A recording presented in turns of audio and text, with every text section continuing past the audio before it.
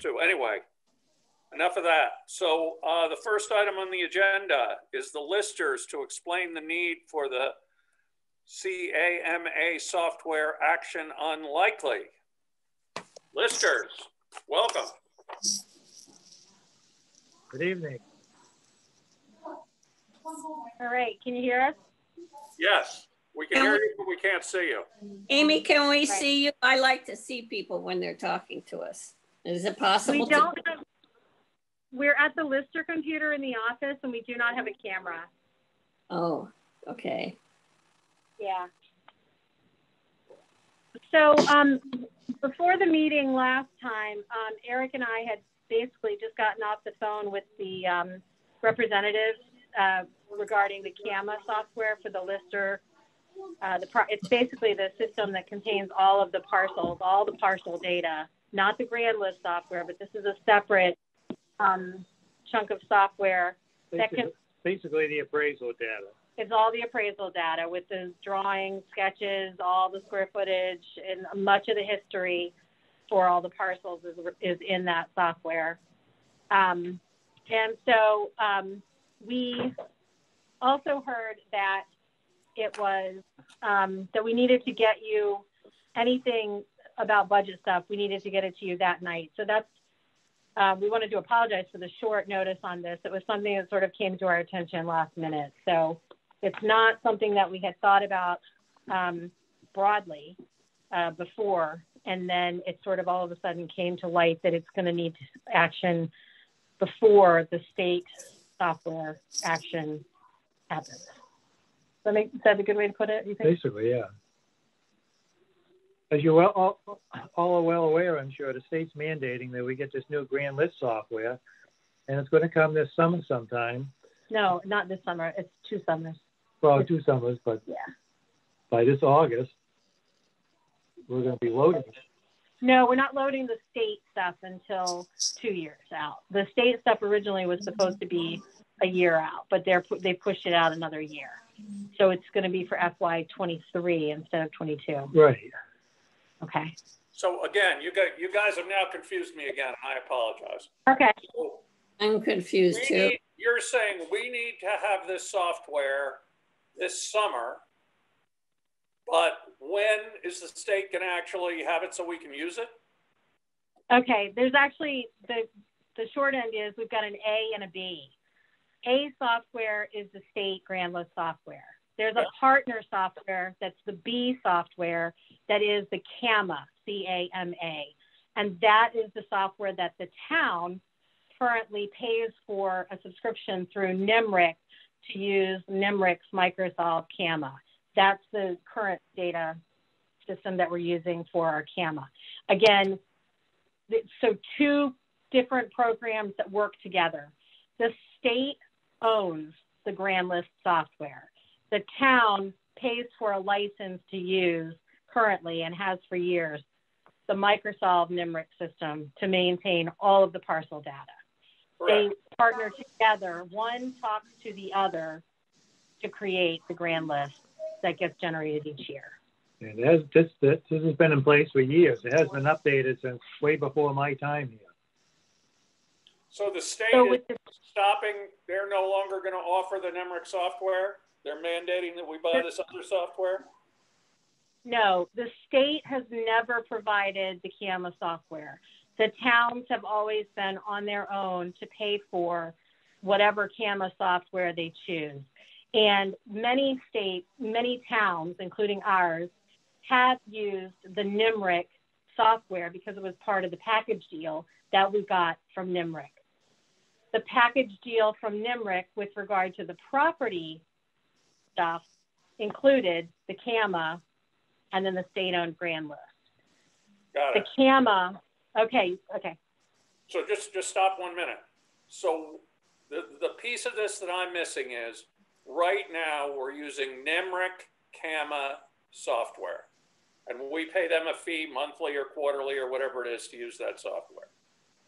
Are they no longer going to let us use that software? Why are we switching to the new software? Their software is very antiquated, and we have been led to believe that the new Grand List software will not, well, the state will get the information it needs for Grand List values. But from the town's perspective, it will make it harder for us to maintain the CAMA information, because some of what is in the current Grand List and what is in the current CAMA software is not, the new state software has more going on than what we have available in the current CAMA software. Does that make sense? It's hard to talk in theory, but. So it is, and have you had a chance to see the new software? We have. So the state started talking. So we are members of VALA, V-A-L-A, which is the Vermont Assessors and Listers Association. And most of the towns in the state are members, and cities too. And when we have come to, and the state Department of Taxes, PVR, Property Valuation Review, that's the office that we primarily work with as listers. Mm-hmm. So when we typically would go to a VALA meeting once a year, a big conference all day. Last year it was online. Before that, it was usually in person, Rutland or Lake Maury, somewhere around the state. The past few years, when we were at the in-person conferences, we have actually had a chance to go to workshops where we were forewarned about this. And we were encouraged to go to demonstrations that were being provided by the various vendors of these CAMA systems. And with regard to that kind of system, there are many in the, well, no, there aren't many. There are several in the marketplace, but there are really only two primarily that are, that the state was, and VALA were inviting to these meetings. So we were sort of being funneled to look at these two different types of software. Neither of them was the NIMRIC software. One was the Vision company, and that's the information that we passed along to you. The other was a different company which provides a software called Patriot. And it's a similar type program, but it has been used for years by some towns in the southern part of the state. And over time, it has, the folks that have used that either love it or hate it. But it's not one that we're familiar with. And the demonstration that we saw of both, because we went to each, the Vision system seemed to be much more user-friendly, and frankly, looking forward, it made more sense because it is less clunky. So zoom forward, there was a Zoom meeting for the VALA conference this past year. And during that meeting, a representative from Axiomatic, that's the company who the state has contracted to make the new Grand List software. During the VALA meeting, we were able to see a demonstration of the Axiomatic software. And we were also able to see from the Vision vendor how they would potentially work together.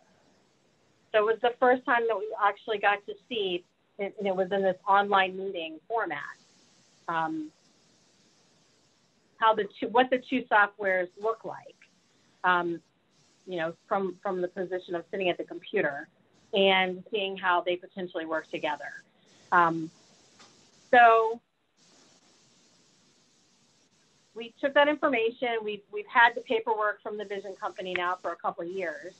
And when we saw the presentation back, I think it was like September, when we saw that, we started trying to figure out whether we needed to get in touch with the people sooner or later. Long story short, time got ahead of us, and we realized in late November, early December, that we really needed to get in touch with these folks to figure out what it was going to look like what that would take, the CAMA software, what it would take to put a new CAMA software in place. And frankly, we hadn't thought about doing that in advance of having the new state grand list software, but it became painstakingly clear in talking with the representative of the CAMA software that our lives will be easier if we have the CAMA software perfected and the parcels perfected before the state grand list software is introduced for fiscal year 23. So that is when we scrambled with her to try and get a number from her, and provided you with the documentation 2 weeks ago. We have, just to be really clear, no intention of signing any contracts with anybody anytime in the next few weeks or months, just to be really straight up. We're also not 100% sure which way we would go on the software. We kind of go back and forth talking about, would it make more sense to have somebody do a full conversion for us, or is it something that we actually might be able to do partly in-house? So we're still thinking through that too. We still have a lot of questions, but we do know that the old NIMRIC software, Microsoft, which we've been using, which, not to confuse things, but we also pay a third-party vendor for our sketching program, which is really old and out of date. That's the one that provides where we go in and we make the drawings of each house. We pay them a separate fee, this third-party company, Apex, and we pay them an annual fee, and we've never been successful at getting support from them. So Amy, I'm sorry to interrupt you. Could you just give me an idea of what we are paying now for the way we operate now, and what we will be paying under the new system? Is there? I'm sure we pay for the software, and then there's some kind of a monthly or annual service charge, right? I don't know the numbers. I mean, I really don't have them on the top of my head of what we pay for NIMRIC. We pay NIMRIC thousands of dollars every year for both the office suites, and separately we pay them thousands of dollars a year for the CAMA separately. And then we pay them for what they call disaster backup services, again, for both of those, and they're billed separately. We also pay lots of different intermittent fees for things like Marshall and Swift access, or again, the drawing software. So it's a mishmash. Okay. It is definitely enough, please. So all I'm suggesting is, when you guys get your arms around this, we put the money that you requested in the budget as a placekeeper, but please share with us the more detailed information as you come to making a decision. I understand it's your decision, but we just want to understand, lead us through the decision-making process when you get there. Does that make sense? It does, and I think part of that being a financial comparison. I mean, if anything, Peter, we're probably more transparent than we ever need to be, which confuses things by giving too many details. But yes, absolutely, we wouldn't do anything without. We don't need to know the nitty-gritty truly, but understanding why we have to do it, and what the future looks like down the road, to the extent you can tell us, is just helpful. It's good information for us to have, because it's a good chunk of money, as you well know, and it's a good chunk of money right now. So anyway. It is. And we do pay thousands of dollars a year for the current maintenance. There's no question. And we certainly will, before we sign anything or even, come to a real decision, look at the numbers on, what the difference would be with the different options that they offer. But it would be, to put it in a rough analogy, if we continued trying to use the NIMRIC Microsoft system, going forward with where the world is going with GPS and where the new grand list software is going, it would be like trying to run a Windows 7 system right now, which we all know we had to get rid of all of our town computers because no longer support it. So it's a crash waiting to happen, and we want to avoid that. Questions, board members? Yeah, I have just one comment. Amy, when you put that stuff together, can you see if you could put together the numbers of what we're spending now so that we can compare that when you come out with the new numbers? Sure. You mean on the maintenance that we pay right now? Right, everything you had mentioned earlier, a third party in there too. So anything that's associated with it that we're going to be replacing with a new system. Sure. Sure. I mean, it would primarily be the maintenance cost because we I guess, paid for the NIMRIC, or I don't know if we actually ever paid them a lump sum of money for it or if we just pay it in the maintenance. Whatever it is. Whatever it we'll costs. find out whatever we just pay the fee, I believe. Unless, Yeah. Dorinda, you've never seen any lump sum payment to NIMRIC, have you? I know we pay like $5,000 annually, I think the number is right now, which they just went up in the last year. It was a lot cheaper previously, but I believe, and Amy can probably answer this, but that's mostly support and not the actual different modules. Yeah, but am I right though that we didn't actually pay for the modules? You say they give us the modules, but we pay the support fee or the maintenance? That was before my time, so I don't know. Okay, thank you. Yeah, I'm not. Yeah, none of us is sure how to track that one back, Peter. Yeah. I'll look into it. I'll see what I can find. Okay, thank you. How much did we put in the budget 2 weeks ago? I couldn't remember exactly how much. 15,000. Thanks, Steve. Anything else for Amy and Eric? Okay, guys, thank you. I didn't mean to be grumpy when you jumped us at our budget meeting, but there we were scrambling for hundreds of dollars, and all of a sudden you hit us up for that big number and put us in a sour mind. I understand it wasn't your fault. Well, I mean, it was. We didn't. Yeah, it just sort of didn't hit. Nothing hit the fan until there it is. Okay. You know. Okay, we get it. Well, thank you very much for joining us tonight. You have anything else for us while we've got you? You guys are doing great work. Thanks for putting in the time you're doing on all this stuff. Okay, thanks, guys. Okay. Good evening. All right. Good night. Okay, review town meeting warning.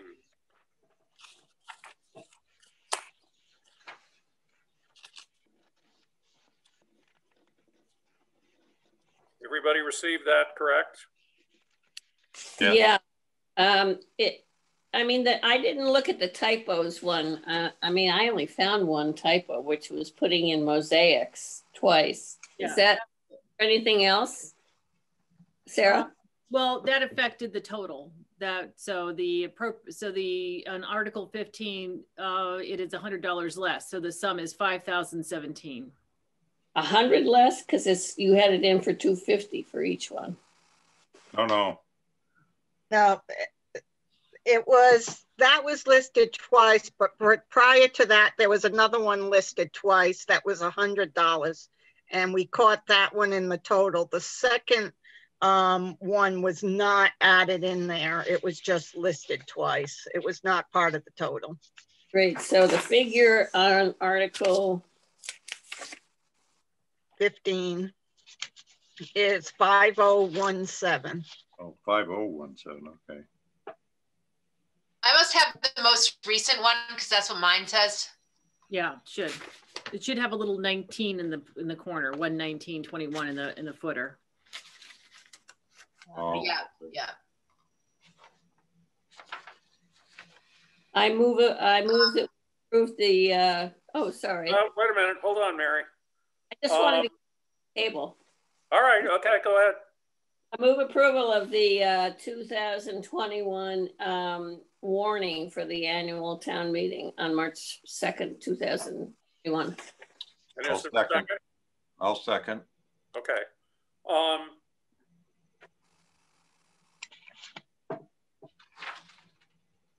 So Article 2 and Article 3 are basically exactly the same as what we're doing now, right, Sarah? Yes.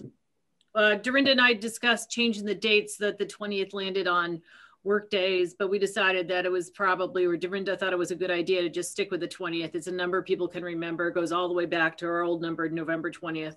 So yeah, that's I agree. That every time we do something to change those dates, we cause more chaos than we solve. And I just ask one question about the figures. Is Article 4 still correct if we have to reduce Article 15 by $100? The 1,382,738? That's the town budget, the one that we changed with special articles. But isn't it special articles? Okay, all right. Nope, they're all separate. They might get voted down. Yeah, right. Okay, sorry, I forgot. I thought that's right. That's the right number. Okay.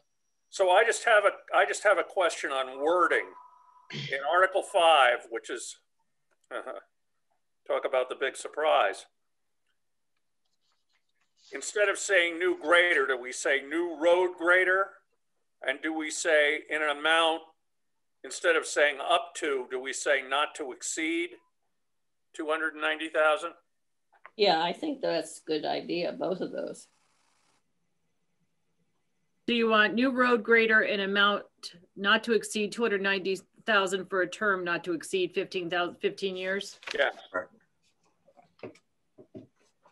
Can I just ask, is this, so this would be starting in fiscal year 22, right? July 1, 21. July 1 is when we would be able to purchase it? Yep.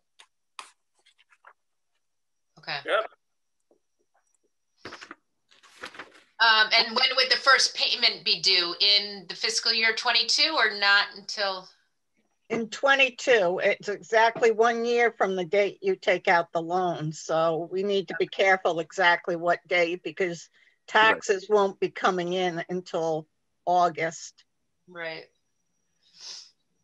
And the bond, so, whoop, I'm sorry, go ahead, Liz. I was just going to say, and just to refresh my memory, the book that we get in the mail, the town report, will there be any explanation around these articles, or is this how it looks with no explanation? Because normally at town meeting, we talk about it. That's what the informational meetings are going to Right. be. Okay.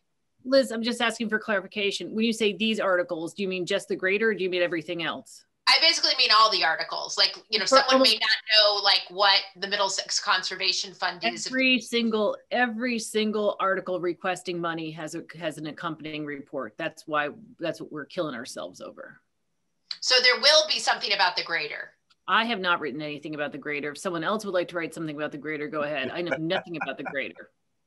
But you're saying everything that has a dollar value attached to it is going to have a narrative, a written narrative. Even Big Heavy World. What the hell is that? What's Big Heavy World? Well, it's one of your $250 requests. I meant to ask. But my question is, I know that those get those little articles. Do these articles that we usually, they all have a narrative too? I just don't remember. I don't have a thing in front of me. So Liz, just to be clear, the Article 1 is always Australian ballot, so there's really nothing about that. We don't typically have statements from candidates or anything like that in the town report. Article 2, typically we have not put anything in there unless we're making a change, and then we put it in our select board report. Okay? Yeah. And the same with Article 3. Right. And so I think that my question is, for some of these things that may not normally have some sort of narrative associated with them, I think it would behoove us to have something, because most people aren't going to attend these public hearings, and if they have something that can explain why we need a new grader. Aren't those going to be in the town report? That's what I'm asking is my question. Yes, aren't they? As far as I know, that's the town report isn't going to change.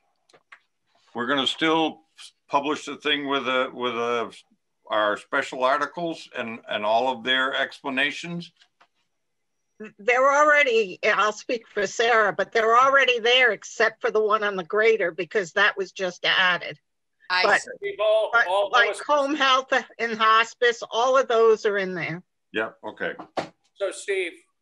Yes. Remind me, and I know we sat down and went over the road report. Did we talk about the grader in the road report? We didn't. We should.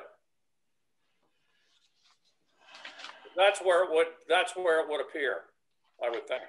Well, it should be spelled out in a separate one too, so people can follow it. Even if you take the same sentence out and put it into someplace else. Why don't we get something together to put in the town report? Sounds good. Okay, where would it go though? Well, wasn't Phil going to write some sort of budget explanation? Maybe it would go in there with like a little breakout, what you would do with why you were asking for all this money for for a road grader? Yeah, I actually think that's a perfect place for it to be, but that of course is not included in the town. But you know, I always tell you, I come up with these things in the middle of the night, but honest to God, that's when I think of these things. All of a sudden I thought, road grader, I sat right up in bed. so anyway, we need to make sure, because that's a big deal. That's big money, and it's a big deal. And yes, we're going to talk about it at the informational meeting, but you're right. For the people who don't go to the informational meeting and are just looking at the town report, we need to have something in there. So I will make a note, and I will talk to Phil about that. Well, I agree with what Steve said too, that he should he put something together and add it in his town report. Phil's report is going to be in the town report. Yeah, but don't you think that Steve ought to say that too? He can certainly say it in the road report. Yes, Mary. And right. Yes. The more we say it, the better it is. I'll add a paragraph to that highway report. Okay. I mean, the best, you know, we've been talking, the other thing is, hopefully people are ready for this. We've only been talking about it for 5 years, but you never know. No one's going to. The problem is, and we've got to be careful what we say, but we're going to have financial information, and maybe Steve should put this in his report about the estimated cost of leasing a grader if our current grader dies, because there is some probability if we don't get a new grader, not only is this grader inefficient to use, but if it dies and all of a sudden needs $75,000 in repairs, A, we've lost our trade-in value completely, and B, we're going to spend a lot more money than we would spend on the bond paying for a rented grader until we can get approval at a special meeting or whatever we have to do to buy a new grader. Anyway,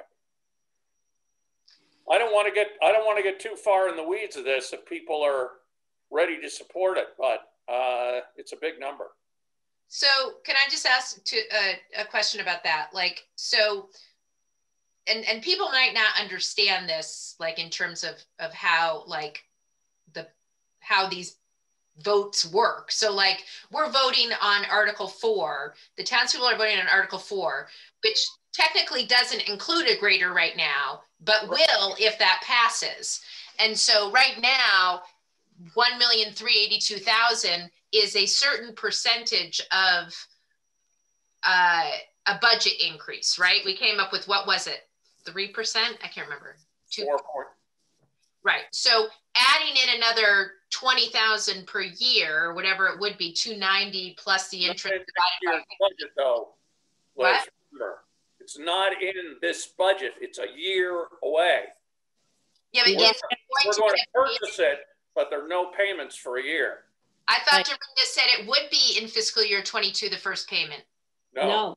No, not a year from when you purchase it. That's why you need to wait until after July 1 to purchase Okay, it. so it won't be till fiscal year 23, and therefore it will be in fiscal year 23's budget as $20,000 monthly So yearly.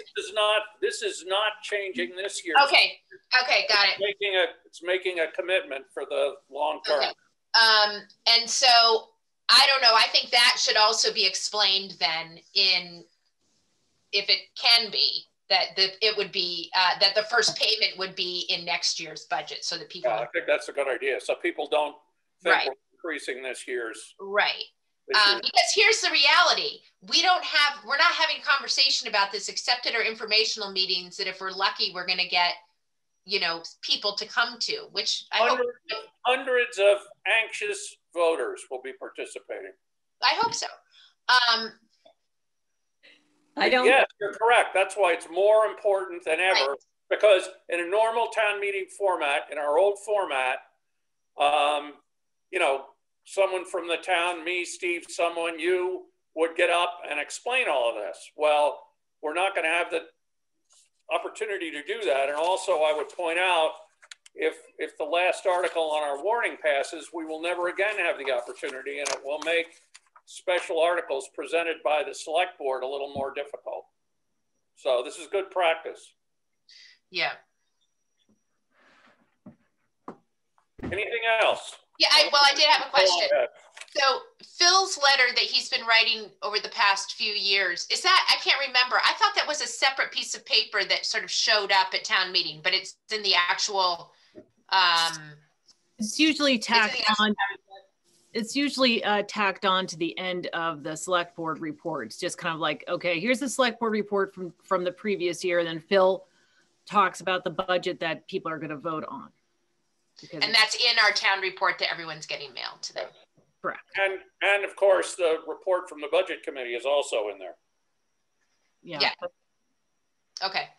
Thanks. So can I ask a question? When it says by petition, only one of the articles by petition is the North Branch. Everybody else was given what they had the year before and didn't have to do a petition. Is that correct, Sarah? That's correct. And then when did this last item come in? That's article. The last second. It came in at 4:45 p.m. I had the signatures verified by 4:50 p.m. It came in around 4:40 p.m. on Thursday. And that now, was is this regarding special articles that begin like with Article 6 or all? All special articles. But not the town budget. Not the budget, but if the town puts in, a special article for $5,000 for this or $290,000 bond for a road grader, those are all special articles. Mm-hmm. So it may cause us to rethink how we do our budget. Like we may want to include those things in our budget and then talk about them so they are not special articles and they come up at town meeting. But that's right. But wasn't the grader required to be a separate article regardless because of the cost? Because of the bond, yes, I believe, right? Dorinda? For a certain period of time, you have to put it as a special article. It has to be voted on by paper ballot. But remember, we didn't know about that, so we've only started doing it like for 2 or 3 years. Wait, can Sarah please repeat that? Because there were people talking over her. I couldn't hear. It's part of the indebtedness statute of the VSA. If you borrow for a certain period of time, I forget exactly how much it is. I think it might be 5 years, I think.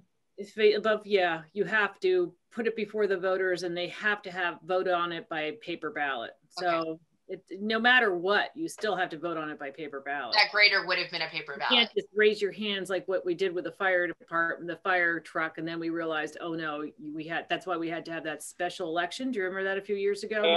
Yep, I do. So it always has to be, if you're going to borrow it that long, it always has to be by paper ballot regardless. So is there also the opportunity to explain in layperson's terms what Article 16 means to people? Because I can guarantee you there will be some pushback from certain people in the town on both sides as to why people should vote for this or against it. But to say it in a sort of I don't want to use partisan, but just to say, what does this mean to people? Because I wouldn't necessarily know what a special article is. And so, you know, in my mind, and like, so for example, if we were looking at this warning right now, which articles wouldn't be included? Like Article 3 and Article 4 and Article 2, or just Article 4? Article 4 would, that's the budget. 1, 2, and 3 are, I mean, so town meeting in the future, okay, yeah, is going to be everything down through the budget, and that's it. Except that Article 1 is already by Australian ballot. Oh no, it's not. Oh yes, it is, isn't it? Oh, yes, it is. But I'm just saying. Yeah. That, yes. So basically, town meeting is going to be a discussion of the budget. Okay. Well, if you had something like, you know, should we change the treasurer's term from 1 to 3 years, right, or you have one of those non-binding articles, those would not be affected. It's only articles that ask for money.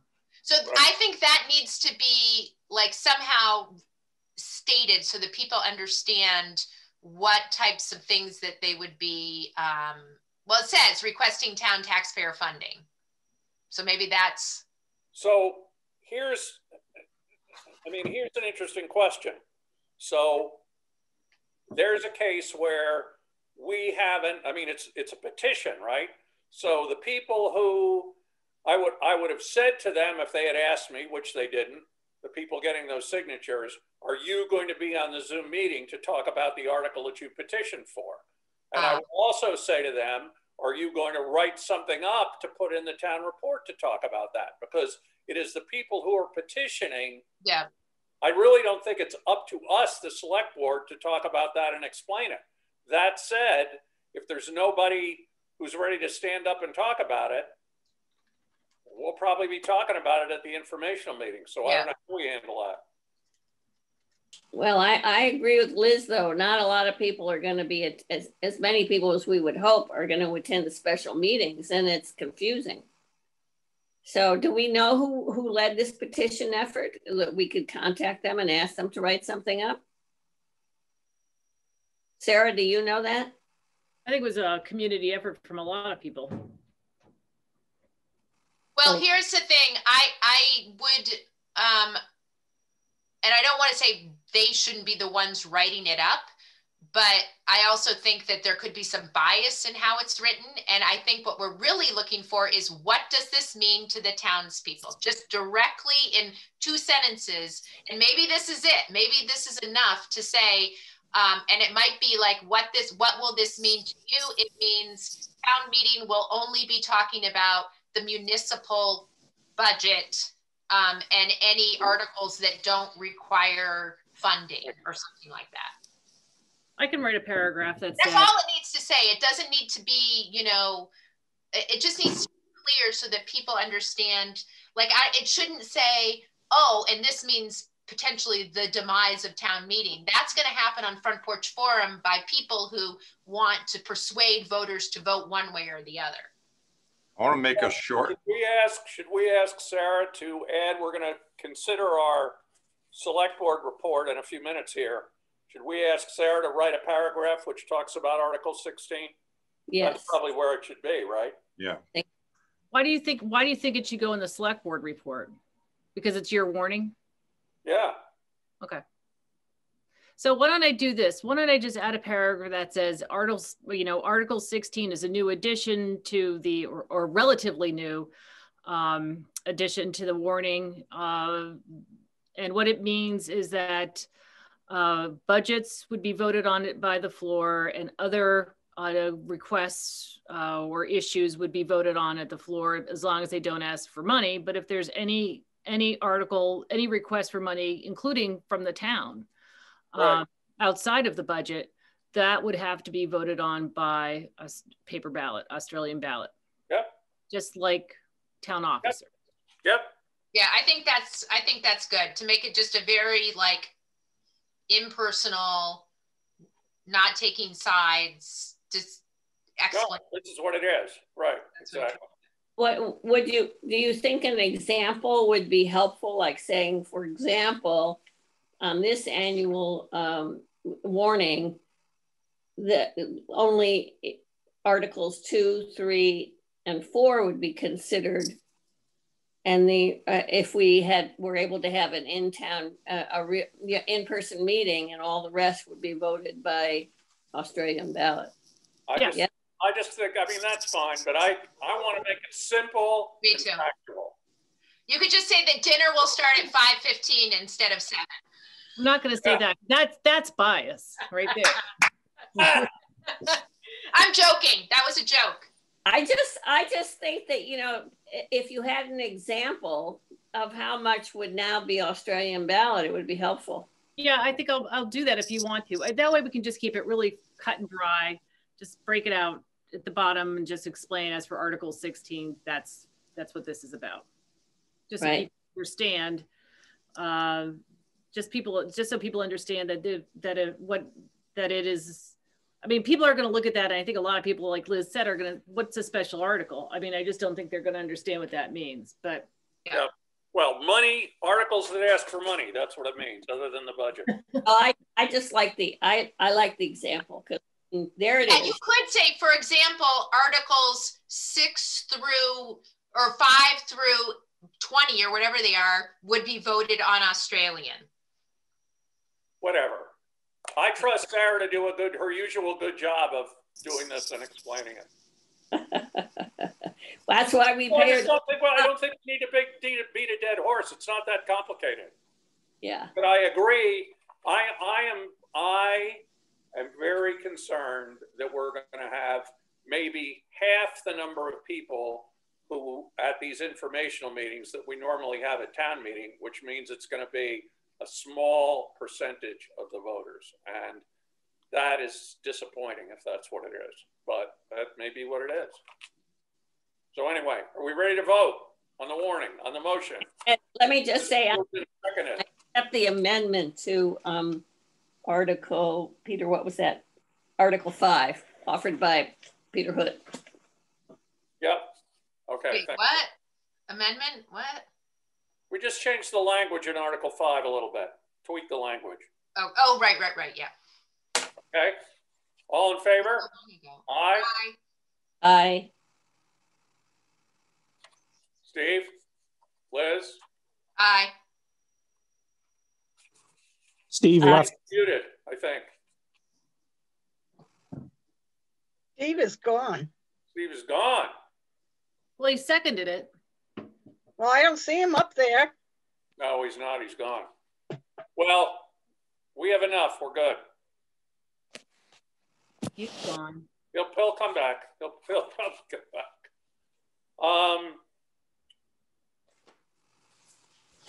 The report. Okay. With the passage of H48, considering whether to mail all active registered Middlesex voters residing in the U.S. absentee ballots for the 2021 town school meeting, and considering correspondence from the Washington County, whatever all those initials mean, Supervisory Union District, regarding coordinating 5 towns. Hey, he's back. That was fast, Steve. We approved the warning, Steve, in your absence. Yep. That's great internet. No, I got it. So, Sarah, tell us what's going on here. Okay, so we got a letter last week from the superintendent of the Washington Central Unified Union School District saying, guess what? All the 5 towns have to mail the school ballots the same way because otherwise it's not fair. And the best comparison, the problem that we have here, and I've spent a lot of time talking about this with Will Senning at the Secretary of State's office, and there's some good news on that front, is that the school district is now its own municipal entity.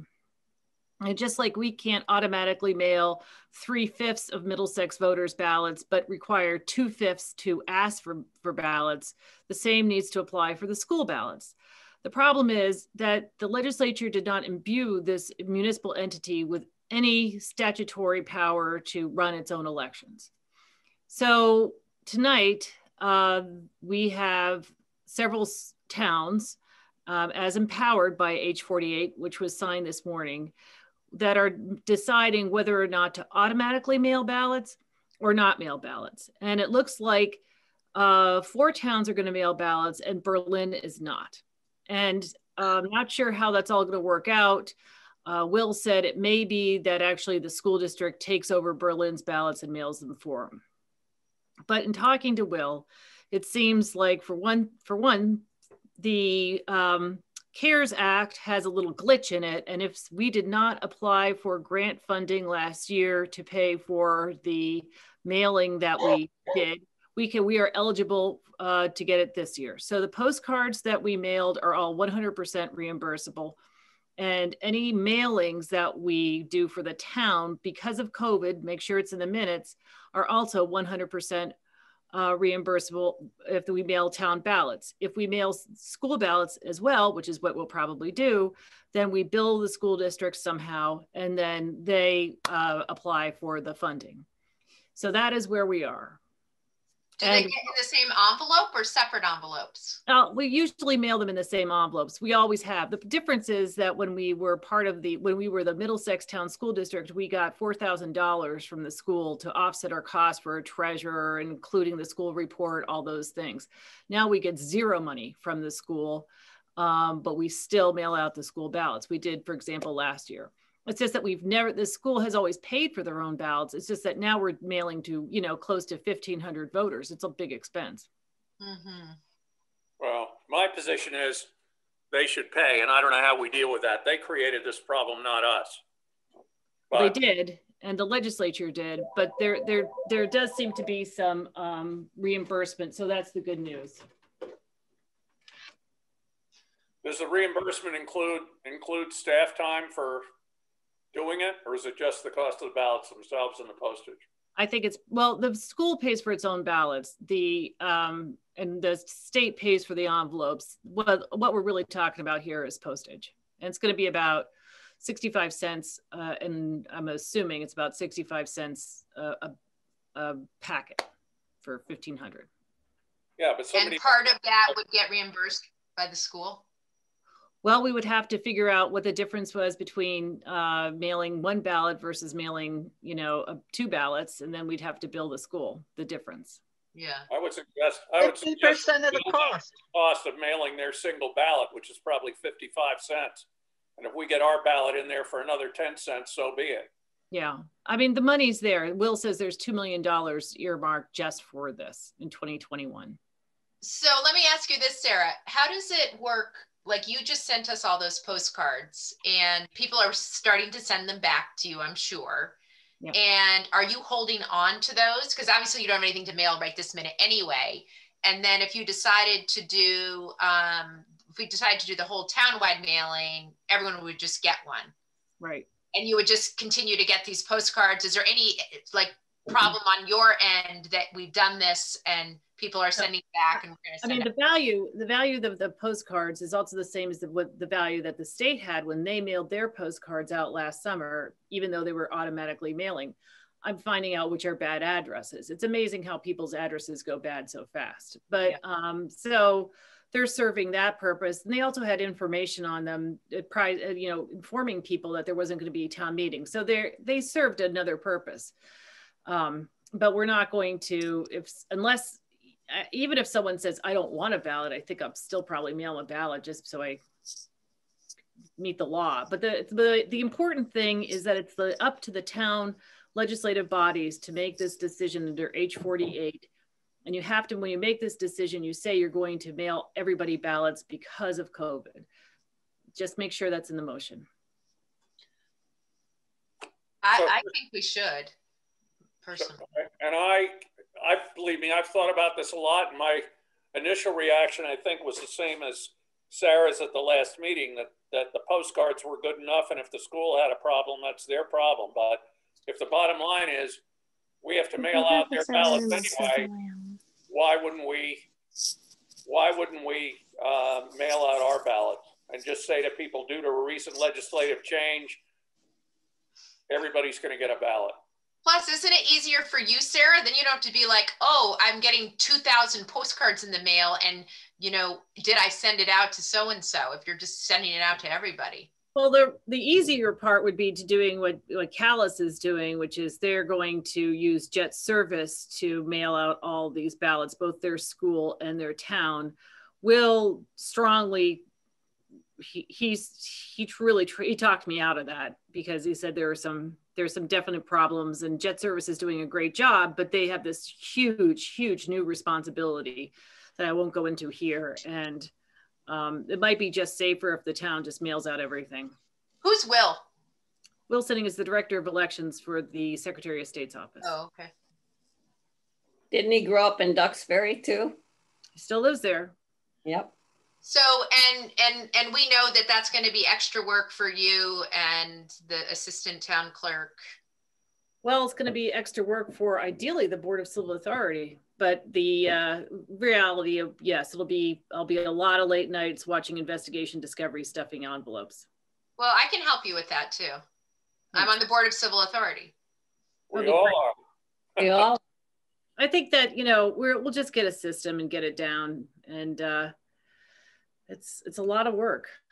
I know. But I guess I have come around to the idea that, especially where the cost can get reimbursed, not that the cost is everything, but when it was a cost issue, I was flip-flopping the other way. But now I think just everybody gets a ballot, done. Yep. Somebody willing to make that motion? Peter, this is Randy. You had asked the question as to whether or not staff time was reimbursable through that CARES Act funding, and I didn't hear an answer. I don't know if it was answered or not, but I'm just curious. I have no idea. I'm certainly going to put in for it. Let's put it that way. Yeah. I would think so. I think that this sets a precedence too. If the school continues to ask for, this type of service down the road where, the CARES Act money isn't available, it sets the tone that's our expectation. Well, isn't there movement in the legislature to give the school authority to do its own voting, and or the state is going to take over all the school voting? I mean, frankly, the school district could do this now. It's the rule. The last people who sent out ballots to everyone was LHS, a printing company in New Hampshire. The rule is it's not what goes out, it's what comes back. So the school district, when I first heard about this, I said to the school district, why don't you guys do it? Just do it. We'll give you our checklist. You can do it. Oh, no. That's not what we. So there you go. But I mean, right now, just so everybody understands, in case anybody's forgotten, what happens is the ballots come back into our office. We put them all in a big bag and carry them somewhere where they get counted. We don't count them. Why can't they just go right back to the school? They're their own municipal entity. Why do they come to us? Why do we even get involved? Because this legislature hasn't given them any power to do that. No, I understand, but I'm saying I believe the legislature is going to give them that power, or they're at least talking about it. But anyway, for now, is someone willing to make the motion that we will? Go ahead, Mary. I move that we send school and town ballots to all voters in the town of Middlesex. Is that it? Voters? And that we bill the school for their share of the cost. And that we get reimbursed through COVID funds. Yeah. That it be reimbursed, and that the school pay its share of the expense. This is due to due to the COVID pandemic. You got that, Sarah? That was a little bit sloppy. I'm just going to start off by saying, Mary moved that due to the COVID epidemic, the town will mail town and school ballots to all active registered voters in Middlesex and bill the WCUUSD for its share of the costs. That's exactly what I said. Okay. Is there a second to that motion? Second. Okay, thank you, Liz. All in favor, please say aye. Aye. Aye. Any opposed? We have done it. Thank you. Yay! Ah, Yeah. And now, we have the draft select board report. And we are going to add that paragraph which we discussed earlier. Good job on the report, Sarah. I liked it a lot. Thanks. Me too. I think of the days when we used to sit around a table and struggle to write these damn things. that was not fun. No, it was not fun. And I appreciate Sarah doing this for us. But that said, it's our report. Is there anything anybody wants to change or thinks we need to change other than adding the paragraph about Article 16? Let me look at it one more time. Yeah, I'm going to look at it one more time too.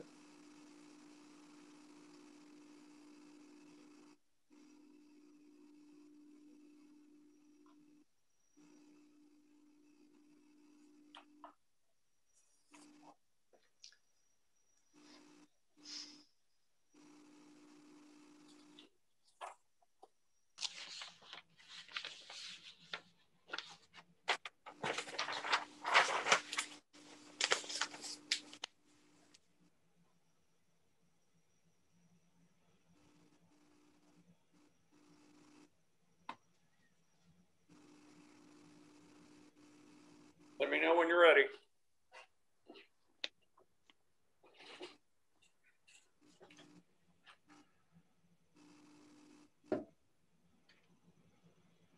Don't we have to revise it to add the new Act 48 stuff too, Sarah, when we're talking about voting?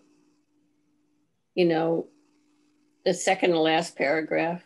Well, I can. Yeah, I would. That's a good catch, Mary. Okay. Yeah. Do we want to mention that there's a new road commissioner, a road foreman? Thank you, Liz, for publicizing that. It increased my call volume considerably. I think that's in the highway report, isn't it? It is. It is. I do have this one question. You said the board would like to thank former employees stepped down in 2020, but I thought that Steve stepped down in 2021. But you can take them off. Well, I mean, I think we should say it, but I think we should just say, and in 2021, Steve Martin, road commissioner. Well, it's like January 1st, wasn't it? Let's just say who stepped down this year or something like that. I think, yeah. Whatever. I think it's nice to thank people. I don't think we need to be too picky about the dates. I don't either.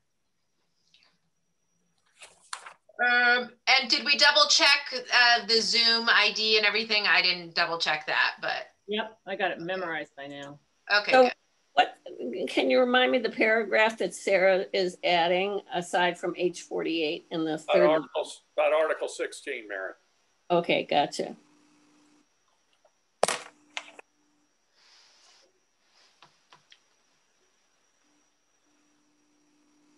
While you're talking about that, I just want to tell you guys that I did contact Zoom, and for just $50, we can get a 1-month upgrade so that you can have up to 1,000 people at your informational meetings on the 16th and the 23rd. Perfect. Get to the agenda. Where's the agenda?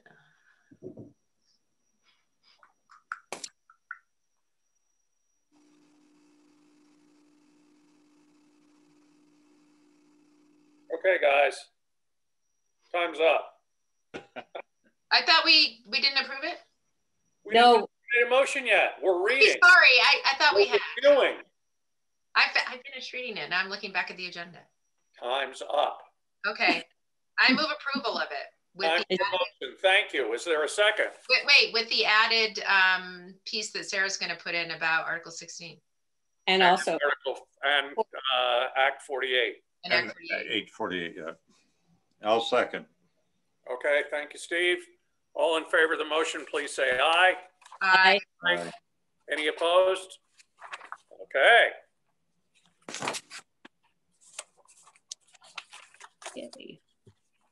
Russ Bennett has joined us. Welcome, Russ. Hi, guys. Hi, everybody. Hey, Russ. So, next on the agenda is considering approving an application for the Better Places Grant, action likely.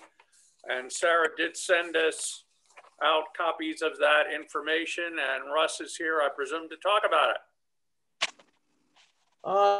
Yes, and I think actually Julie Beth Hines is also on the line. Oh, okay. I'm sorry, Julie. The person. Yeah, I think she can sort of set it up best since she discovered the grant. I thought it would be something that would be good for here. Perfect. You got that, Julie Beth? Great. Thank you, and good evening to those I haven't met before. Julie, I'm beginner. Hi, Mary. You know, if you don't know us, just point to us and we'll identify ourselves. Sounds good. Our names are on the screen, Mary. Yep. Oh, okay. Very handy. So I am a planner. I work as a planning consultant to a lot of towns and some private clients around Vermont and a lot of other places. I was the director at the Mad River Planning District long before Joshua Schwartz, back when telephones had cords.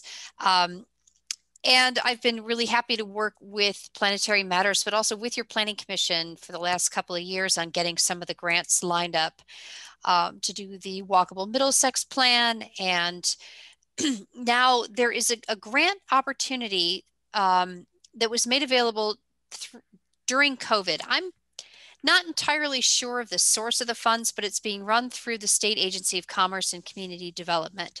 It's called the Better Places Grant, and it's up to $20,000 with no match for, it can be either a town or a nonprofit has to apply, but it can fund construction on a private property, provided there's an agreement for public access.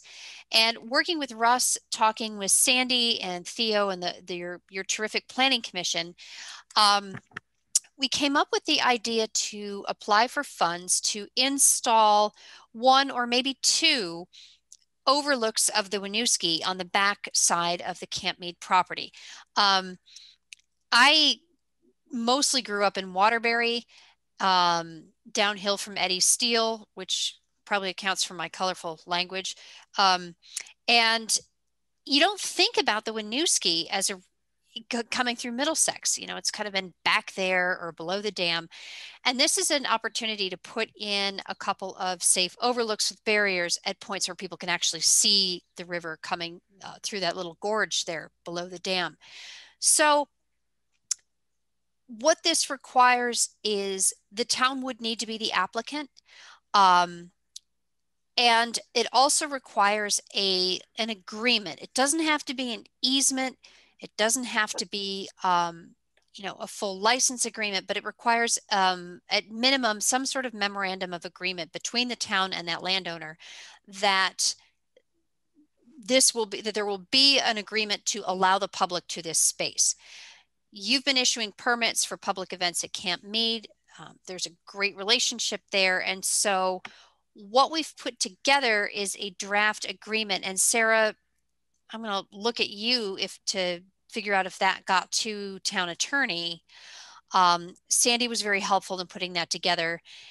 And basically it would be the town and Planetary agreeing to work towards some appropriate recorded legal document for public access to these sites.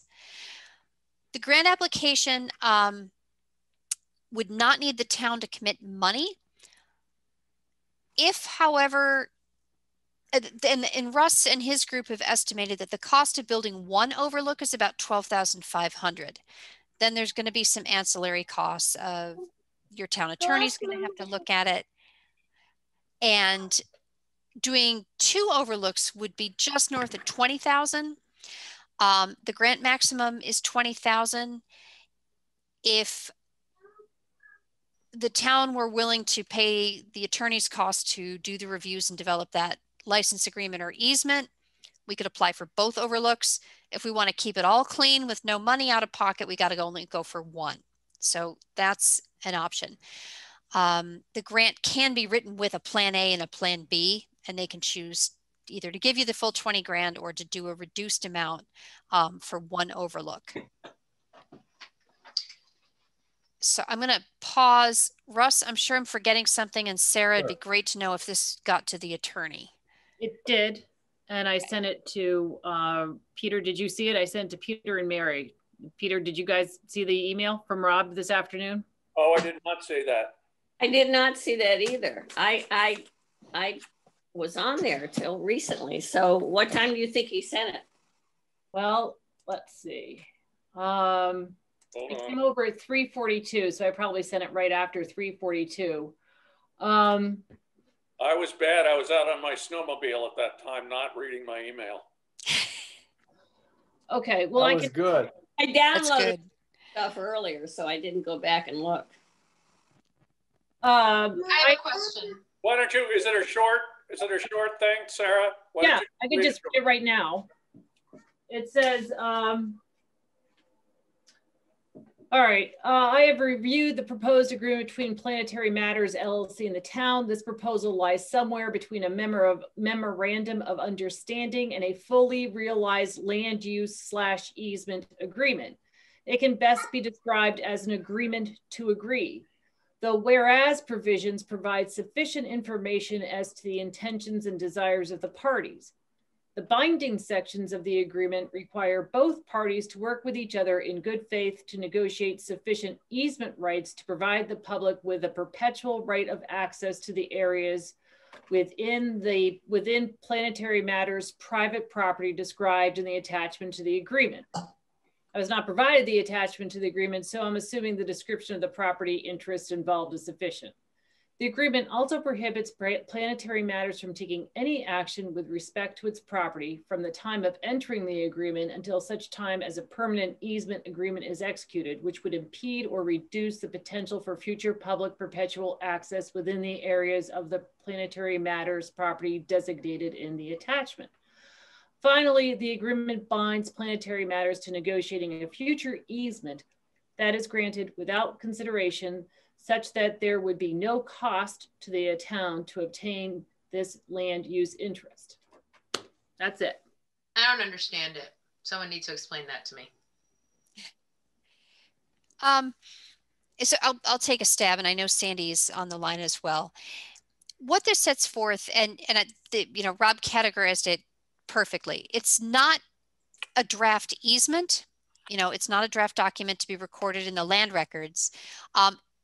But it sets forth the reasons why the town and Planetary are committing to working out some way to guarantee public access to the river and through the property from Route 2 basically through to the river on that private property. That is as much as the state requires to apply for this grant.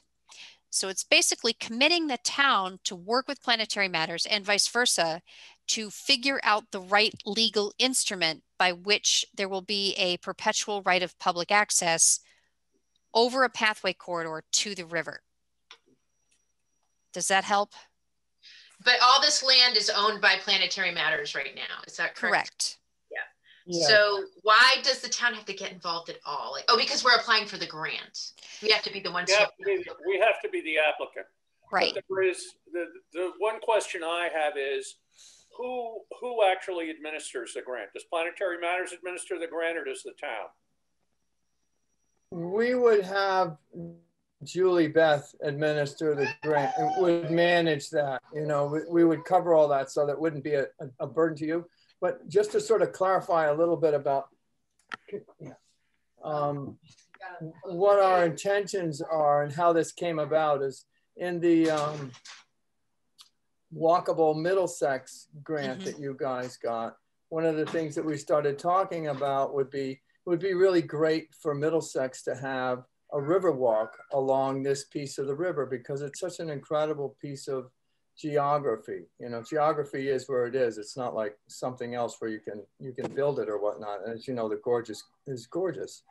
And since we now have what was the, we call it the Blue House, it was Seavers. That property goes right to the dam, and it's a stunning view there, but we don't really want to open it up to the public yet until we know somebody can't just walk off it and drop down 50 feet. We are committed to wanting to be a part of creating a long-term public walkway across the lands that we have that would connect to other lands that we don't have. You know, we can't commit for anybody else's, but it seems obvious that the right-of-way that the Green Mountain Power has, and if something could be worked out in some time with the Cornwall's property or whoever might come after them and connect all the way down to the Walter Kelly Park, that could begin to be something. So the legal document that Julie Beth was talking about is a commitment to commit to creating a license or a right-of-way that would forever remain public. At this point in time, we don't know exactly where that path should be. And I think townspeople and the path trail people, all kinds of people like that should be involved in deciding what those are. And we also don't want to commit to something when we don't know what else we're going to do with the property and then find out we have it in the wrong place and we can't move it. So what we saw with this grant is this might be a good way to jumpstart access to the river and in a safe way so that people can at least go down behind the Camp Mead portion where there's a nice overlook that you can see the generating plant, and with just a little bit of trimming you could see the waterfalls that come down over the waterfall.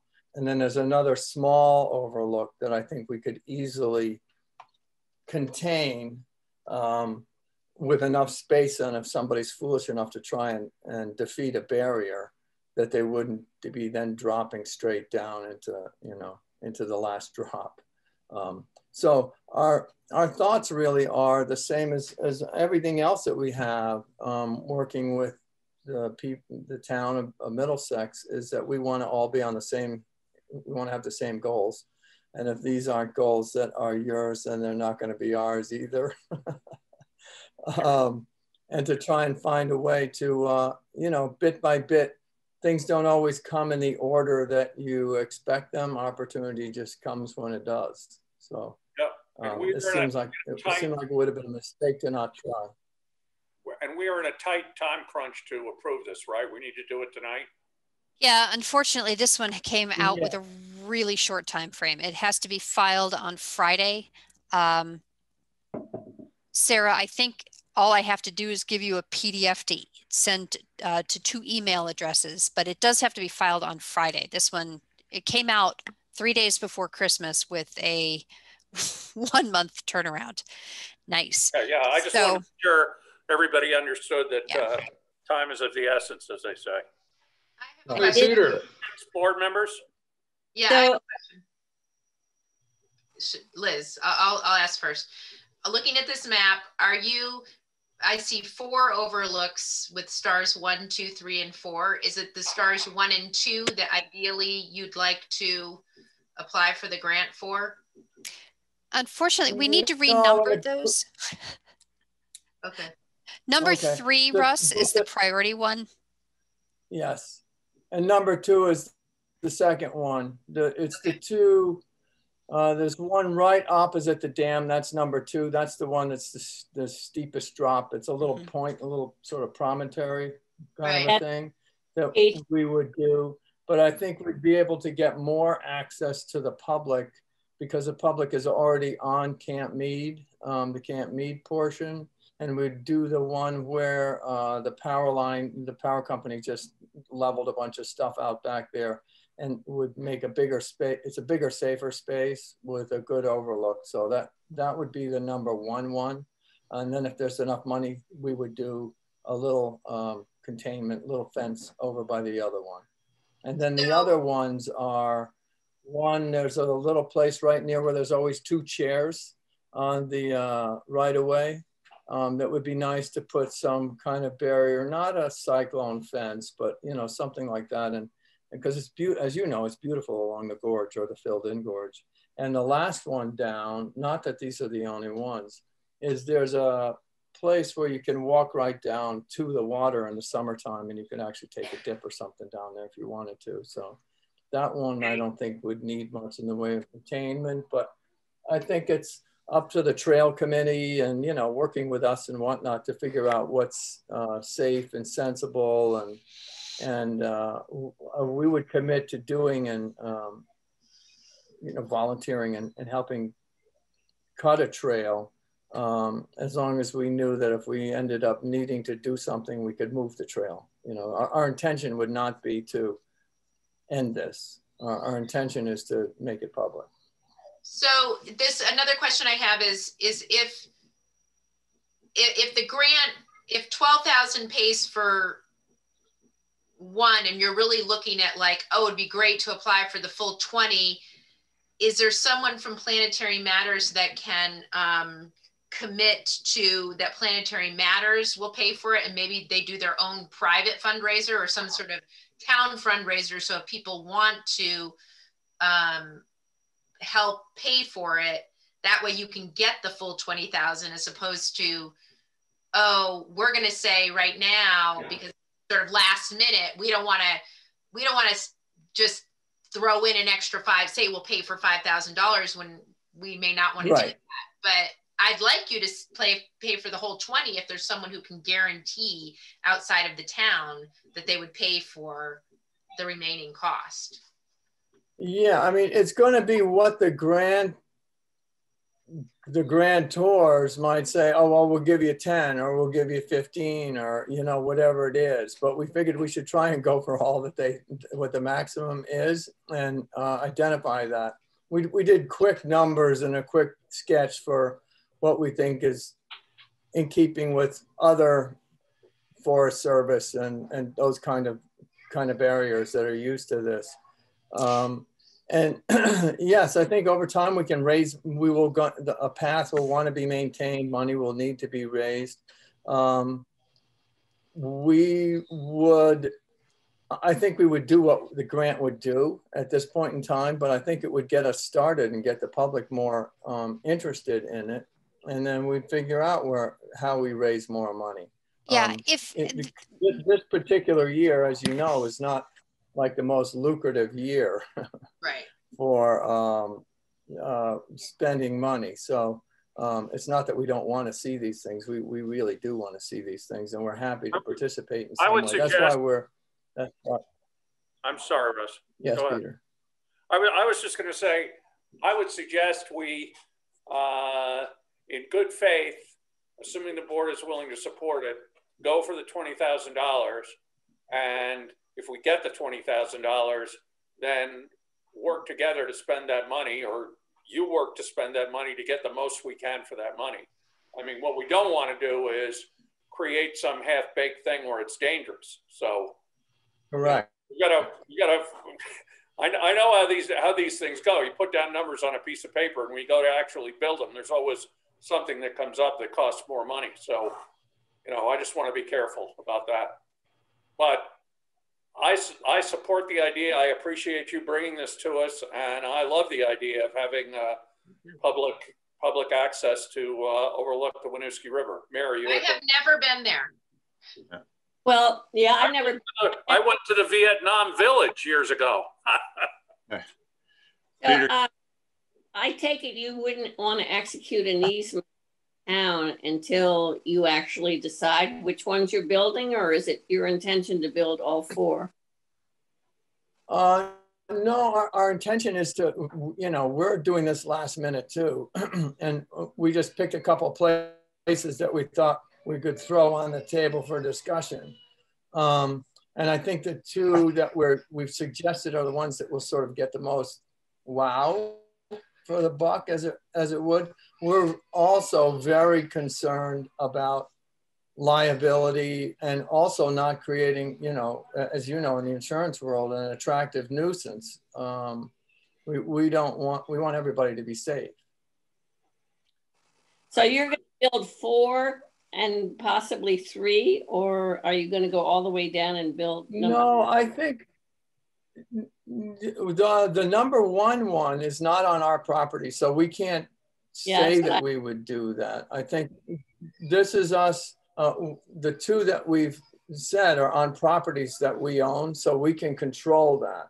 And I'm also sensitive to, I mean, I love the idea of having a walking path that goes actually, you know, from Route 100B up to as far as it can go. But I also know if we start drawing lines on other people's lands that it can make them crazy.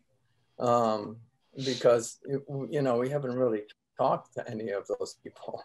And there is that. I think we need to have a much more public discussion about the values of these kinds of things, you know, and we can volunteer to sort of jumpstart the process, just like we did when we were talking about the walkable Middlesex plan and the idea of could we put together volunteers and some of our own folks to pick a path. We can pick a path on our own land and make it available to the public, you know, to walk hill and dale and whatnot. In the meantime, because I think that's in everybody's best interest. Russ, Steve Martin here. Yeah. Julie Beth, you were saying initially, you know, for one of the things, 12,500, and probably you could do 2 of them for 20,000. There were some ancillary costs in there, and you talked about the legal fees. So what are you, and your comment, I believe, was that you were asking the town to pay that cost. Well, here's the thing, and I thank you for bringing that up. The maximum from this grant is $20,000, full stop. Any other costs beyond that, somebody would have to pay. The estimate for overlook number 3 labeled on here for construction, fabrication, and signs to get people there would be about $12,500. Right. This grant, from talking with Richard A. Moore at the state and from doing this for longer than I like to admit, really wants the applicants to button down their costs. What about marketing? What about how are you going to get people there? Now we can make a straight face case that between the town's What Next Middlesex and Camp Meade social media, we don't need money for marketing. They want these to be projects that bring people in. That's covered, but they're going to ask, what about your town attorney to figure out the liability, the signage, get the easement recorded, and make sure that, as we did in South Burlington with the new Winooski Gorge Park, you've got the signs up there that tell people if they decide to jump or take a selfie, we're not liable. There will be a cost to that, and that has to be identified in this application. And we'll have to represent that either that is coming out of the town legal budget or that you're asking for grant funds to cover that. Because they want this buttoned down neatly and tied with bows, I really might recommend that we apply for the 1 overlook and identify all the other ancillary costs and ask the state to write a check for that.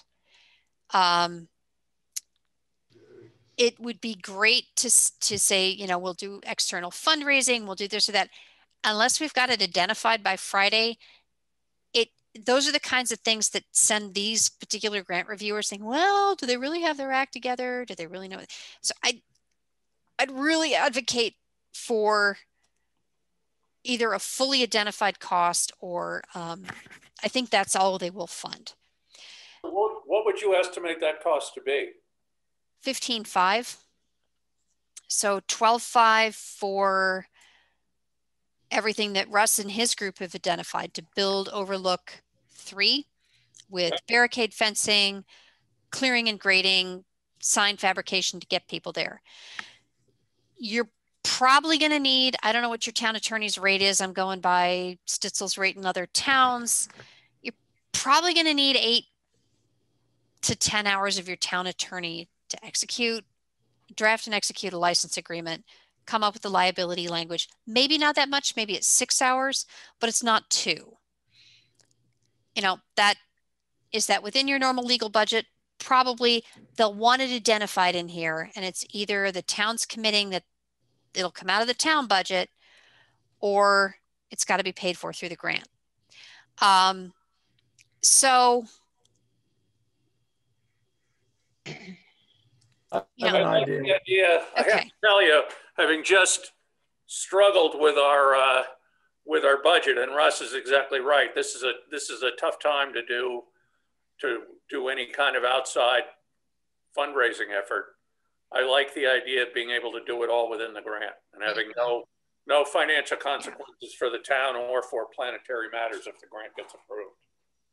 But, you know, Russ, do you have a plan B option? I mean, yeah, I'm just thinking out loud, saying, you know, here's this opportunity that came down the pike. If we can get things started, I mean, you put in the budget $3 grand for the town's attorney, and I think it makes sense for the attorney work to be done by the town, because then that way the town's interest is definitely looked out for. You know, maybe we could split that cost if that's what we need to do. Planetary Matters could put in half of whatever that would be, and the town might be able to put in half, or we could fundraise for that other half. The trail committee, et cetera, the town maybe would be the backstop, but we could find a way to not make it be an impact on the taxpayers in this particular year. Just, you know, sort of thinking out loud. I'd rather try and get all that we can get. You know, once you decide that you're gonna go to the trouble, you might as well get. Yeah, I mean, the delta for it. That's my thinking. The delta is $3,500. So to do the second overlook, your total budget would be $23,500. So yeah, that's the so nut. We're talking about $3,500 that would have to come up with $1,700, and you know, I mean, I don't have my partners on the line, so I'm reluctant to just say, "Hey guys, well, I just spent another $3,500," and it's out of which wallet? But I'm sure that we could come up with at least a half. You know, and it may be $2,500. It may be $2,500 if the town attorney doesn't need as many hours as. Are you asking us to commit to saying we will give money? That's, I think, the bottom line, because I think that we don't want to commit to that. Like, I think that you should apply for the 20,000, that we would be supportive of fundraising efforts down the road. Like if there's some sort of, you know, I mean, so this is an example. We have right now, in the works, a community fund that is, and it's tied to our food shelf, and there's people who give donations to it. And there will be in the works this idea that, you know, maybe there's other uses for the community fund. Right now, it's just going to people who need money during COVID for groceries and paying their electric bills and things that they can't get otherwise. And that's where the money's going to. So I just think, given the sort of short notice of this, I, as a select board person, while I completely, utterly support this and I want to see this, and down the road, I may think as a select board person that yes, we want to put some funding to this, that right now is not the time for us to say that we would commit, you know, up to $3,000 towards this project. I mean, that's my opinion right now. And I'm somebody who loves to spend money. Don't get me wrong. Like, I'm willing to just always be like, yeah, let's pay for that. Let's pay for that. But I think right now, given the work that we've just done on our budget and knowing how some people are feeling in the town about the village and the expenses around the village, that I just think it would be in everyone's best interest for you guys to apply for whatever amount you want to apply for, and that we work as a community to raise any extra monies that may need to be raised. That's my opinion. If I'm fine with that. Yeah. Sarah, if we carried $2,000 for town attorney, in your experience, would that probably cover getting an easement put together? I don't know. I haven't seen, I'd have to look at Rob's bills. I don't know exactly what he charges. I assume that the going rate is around $2.75 an hour, right? So how much is easement? Yeah. Yep. For municipal stuff. Yeah. No, that's about right. 2750, call it 25. Hey, look, guys. Here's what I'm asking.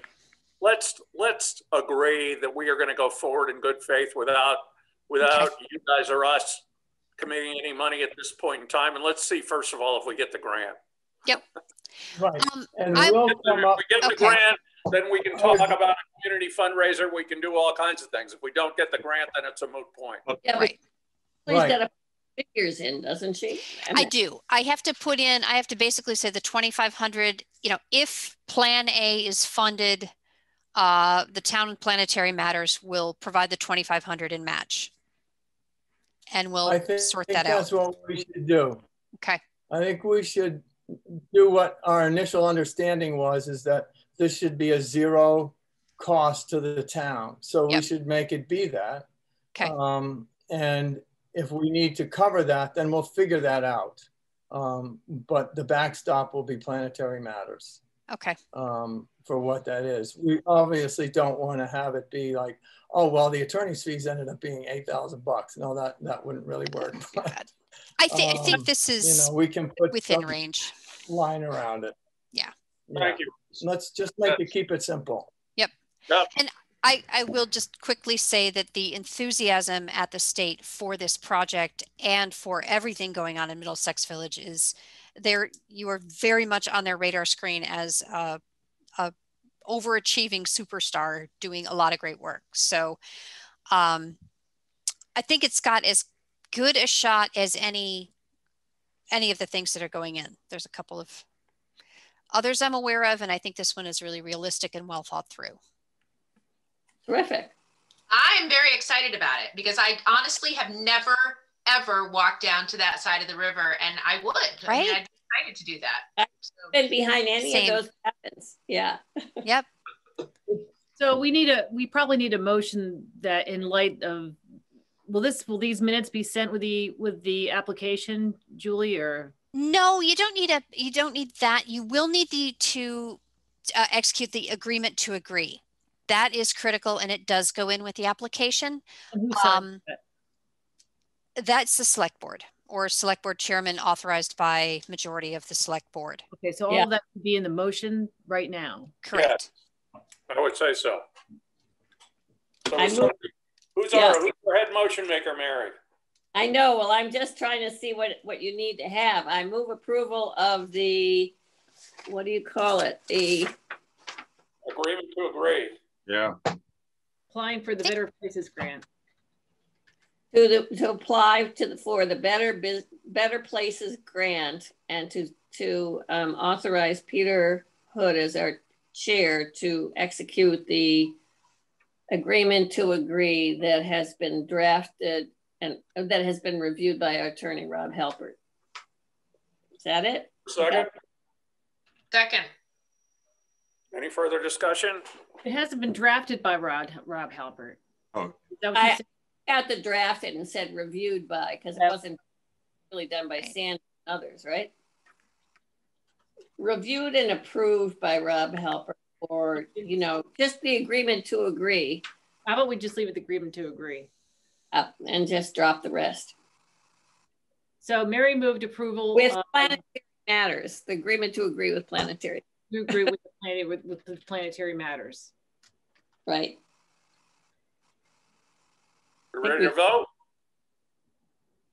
All those in favor, please say aye. Aye. Aye. Any opposed? Hey, we're off to the races, guys. Awesome. Thank you. Seconded that. So Sarah, I need to stop down. Okay. Sign that. Correct? Yes. And I think you sent me This is the, well, I've got it, Julie Beth, I've got this with a big draft thing over it. So I will remove that and send it to you. All right, great use. Thanks so much. And Sarah, I'll be in touch about a couple of loose ends. I need the town's tax ID number and some other stupid miscellany this week. If anything having to do with treasury stuff, you should contact the treasurer, Dorinda Crowell. Okay, Dorinda, the only thing that, it's not like, I don't know why the state of Vermont can't look this up, but they would like the town's tax identification number on this application. Don't worry. No problem. Okay. Sarah has that one. That's about it. But okay. Otherwise we're in good shape. Great. Great. Pretty exciting. It's fantastic. I think it's really exciting. There's so much potential there. So. Right. Okay. Hey, have a good evening. All right. Thank you so much. Good night. Thank you. Yeah, we'll go hiking. There you go. Okay. Highway report. Advertising for road commissioner action possible. Speaking as your interim acting, whatever I am, road commissioner, my goal would be to agree that we advertise immediately for what I would call a real road commissioner rather than an acting road commissioner. Steve has said to me and promised to me that the activity in this responsibility is relatively minimal in the winter time. I just got a good taste of it over the last weekend, although Steve probably got more calls than I got because everybody thinks he's still road commissioner. But anyway, what I would like to do, and we need to put together a job description for road commissioner, but I don't think we need to do that to advertise. So I think we should put together an ad. I think we're not asking for a volunteer. It's a paid position. So we need to think about how we're going to say that. I do think in the ad, and help me out here, Steve, that we should say approximately how much time we think it's going to take. And I know that's a squishy number, but I mean, is it 10 hours a week? Is it, I don't know what it is. I can help you with that. So I guess what I'm informing the select board, and I don't think we need a motion, is that Steve and I are going to work to put that together and get the ad out there in all the usual places. I'm hoping we don't have to spend a lot of money on advertising if our response to our financial person's ads, where we spent quite a bit of money, we basically didn't get much bang for the buck from any of the public advertising. But I'd say we should put it in all the usual free places first and see what happens, unless anybody disagrees. Yes, Dorinda. I know you guys all know this, but no money was budgeted for that position. Right. Correct.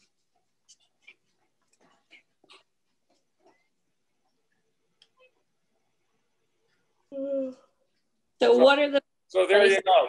Does that make sense to everybody that we do that? Yeah, but Peter, what are the three places that we would post it first when you said free? So Sarah, what are the places? There's the town clerks. Well, there's the VMCTA. In the case of the road foreman, there's going to be, I think VTrans has a site. There is the VLCT has a site that's very popular for looking at job openings. So those are the free ones, besides our website and Front Porch Forum. Right. Sarah, I'm gonna. Don't say road foreman. Say road commissioner. Did I say road foreman? Somebody said road foreman. Maybe I did. Anyway. I'm exhausted. Sarah, yeah. I'm going to be putting the accounting position on the unemployment website. We may want to consider putting that out there too. That's a good idea. Yep. Say, Peter, can I say something? Yes. Did I understand you?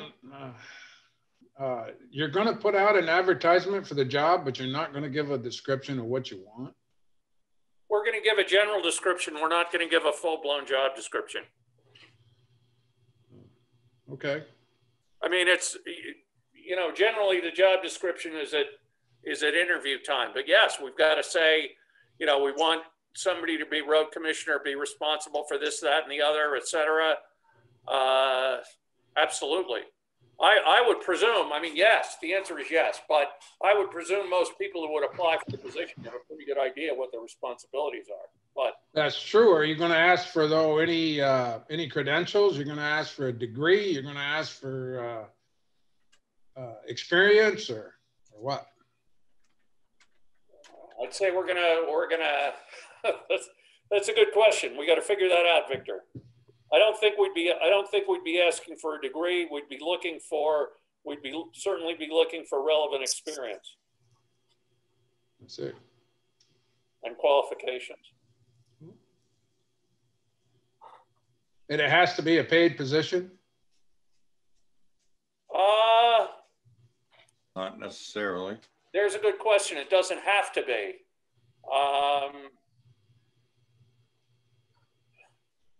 I don't know. That's a very good question. I mean, do we say we're looking for someone to be a volunteer? I mean, historically, as everybody knows, for the most part, our road commissioner has been a member of the select board and received the beneficent salary that select board members get, and that's the only compensation. Right. Right. So it never has been a paid position. But when you reach out, I don't know what does everybody think? Right. Do we say look, a volunteer to serve as road commissioner? I don't know, Peter. It might even be a stipend of some sort, but go back to what Dorinda said. We don't have anything in the budget for it. And why make the shift now, I guess, is my big question. Is it because we don't have interest for volunteers now? I mean, has it been, is it just a general notice saying that you're looking? I am serving as interim as a volunteer. Steve had to resign because his son is now the road foreman. So we're between the devil and the deep blue sea. I'm certainly not interested in being road commissioner long term. I have my hands full doing what I'm doing. But I'm happy to do it until we get somebody. I don't know. So Pete, can I play the devil's advocate here? Sure. And you've had two people volunteer to do it, and now you still want to go ahead, so you're throwing those two people out? No. What's the object? What's the object of going? We're not throwing those two people out. And I did understand that the one person would do it as a volunteer. The other person did not say that.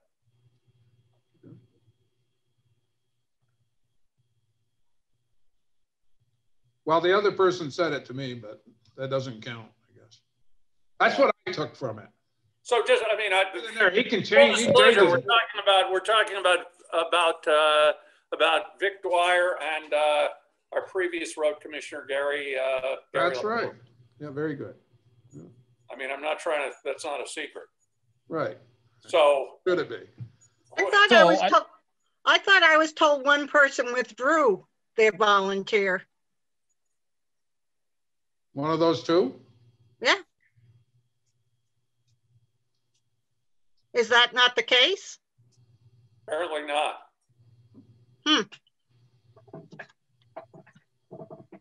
Well, to be candid, are you talking about me?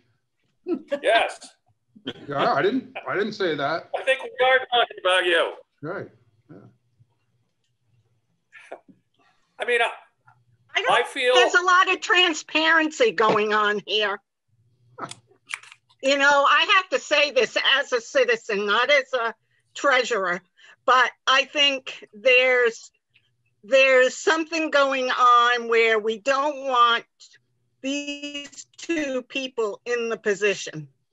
And I think if that's the case, the board needs to step up and say why. Especially if they're going to ask for it to be a paid position. over a volunteered position and go against what we've been doing this whole time. Might I speak frankly? I'm not so sure, Dorinda, I agree with your statement, but we haven't had any, I mean, the question for me is this. The question for me is this. We have promised ourselves as a select board that we will not just accept people who volunteer, who come along, who are maybe perfectly qualified and maybe perfectly good at the position for these positions, but that we're going to advertise them. So I'm not suggesting that we exclude anybody. I'm just suggesting that it has been our practice and policy to advertise. So I'm suggesting free ads so we don't spend any money, but let's see if we can get it on our net. We've got two fish circling the bait right now. If that's who we have, then we can have a process to decide between them. But I'm just uncomfortable just turning around and appointing them, but maybe or one of them, but maybe other people feel differently. I don't disagree with advertising it. I don't disagree with advertising it, but as a resident, I think for me, especially if folks that are volunteers have the experience or, you know, the certifications or whatever you want to look at to do it, to suggest that you're going to advertise it as a paid position and overlook volunteers that can fill that role, to me, that doesn't sit well. I don't disagree. So Peter, let me be candid again here. I don't have any problem with your advertising. I was just wondering what your motive was. I didn't know, maybe you had somebody in the wings or somebody you wanted for it to. Not at all, Vic. Look, okay. Peter, let me interject here for a second. No, our advertising, I mean, I think we're going to end up advertising for volunteers in that sense, or maybe a stipend. But in the meantime, we still can put that advertisement out, Peter, but in the meantime, we can interview the two volunteers. That doesn't preclude us from interviewing them in the meantime. Whatever the type, no, that's fine. But I guess ideally, I just want this to be an open and fair process. And I don't want it to appear that it's, you know, an inside job and we're interviewing these guys and we're really going to pick one of them, but we're just putting it out to advertise because we think that's the right thing to do. Yeah. So that's all I'm worried about. And to answer your other question, Vic, there is absolutely no one that I have in mind, and I don't think Peter has either. He hasn't mentioned anything to me. So we don't have somebody out there at all that we're thinking of. So that's fine. I'm fine. Go ahead and advertise it. I'm fine with that. Can I make a comment? The question. And, may I make a comment?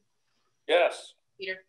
Yes. So I also just want to, you know, acknowledge that, and I said this before at the last meeting, or when this was brought up, and Vic had expressed, you know, this, and I understand it does feel like, you know, we're saying, oh, thanks, but no thanks, Vic. But what I do want to, you know, stress is that this person not only has to have knowledge of the roads, but they also have to have a good working relationship with the staff, because we also have to think about our staff. And so I think that the staff need to be a part of this conversation. And I just want to make sure that the person that we do choose, whether it's a volunteer or not, is someone who can get along with the town and and our new road foreman, so that you know, there isn't discord. And I sense, you know, and I will say, and I'm not going to say who I've heard it from, and it's not the select board, but you know, sort of behind the scenes that possibly, Vic, and I don't know this myself because I like you, Vic, I only know you from these meetings and from seeing you in town, but that there might be some disagreements that would cause people not to want to have you as the road commissioner. I'm being very frank right now, but that's what I've heard. And so there may be a concern that you might not be the best candidate to be overseeing the new road foreman and the road guys. And so that's just, you know, why I think it's important for us to have it be not just someone who volunteers, because this is a bigger job than just, oh, hey, I'm gonna, you know, go out and volunteer my time. There is a element of, you know, dealing with personnel issues. And so I'll leave it at that. Well, to answer that, Liz, I agree with you wholeheartedly. And I do remember Paul Sermonera saying that at the end of the 2 meetings ago. And, you know, Paul and I might have had some differences, but I think they were genuine. We tried to explain it to him. I tried to be as forthcoming as I could be. Also, in the last few years that I have been around that road crew quite a few times, and I've listened to their complaints, and it wasn't about me. So it goes both ways. Let's do this. What I'm hearing is, let's Steve and I get together and put together the ad, put it in the free places for some relatively short period of time, and then whatever we have, we'll commence the selection process. And my strong preference would be that that Shane is included in the interview process as the road foreman, to get his input and his support for whoever the candidate is. And whoever on this board is interested in doing it, I guess I'm presuming it would be Steve and I, but we would welcome other people to be involved in the interview process as well. I mean, I just don't want any appearance, right, wrong, or otherwise, that this is some kind of an inside put-up job. I don't think it's good for the town. I don't think it's good for anything. So I want it to be a deliberate, thoughtful, careful process, and it's not an emergency. I mean, my goal would be to have somebody in place by the spring construction season, because I'm pretty good on road sanding and plowing. I can deal with those issues, but when it comes to real construction, that's not me. So it's fair enough. We have time. It's not an emergency. Thank you for being straightforward, Liz. You're welcome. So does everyone, I don't think we need a motion on that. Does everyone agree that that's the right approach? Yep. Any disagreement? So Steve, you and I will put that together. Okay. Okay. And Vic, thanks for your comments, and Liz, thank you also for your comments. I appreciate it. You're absolutely welcome. Thank you. Thanks. In terms of a highway report, in terms of other issues, we had our first big snowstorm of the year this past weekend. The weather forecast was back and forth about whether there was going to be rain or not. Our road foreman made the decision not to plow early in the day. It turned out, in hindsight, fearful that it was going to rain and it was going to be icing.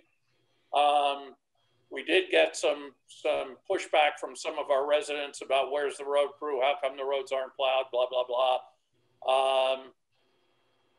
He made the best decision he could make. We support him. I support him in making that decision the best way he knows how. But in hindsight, they probably should have been out there plowing.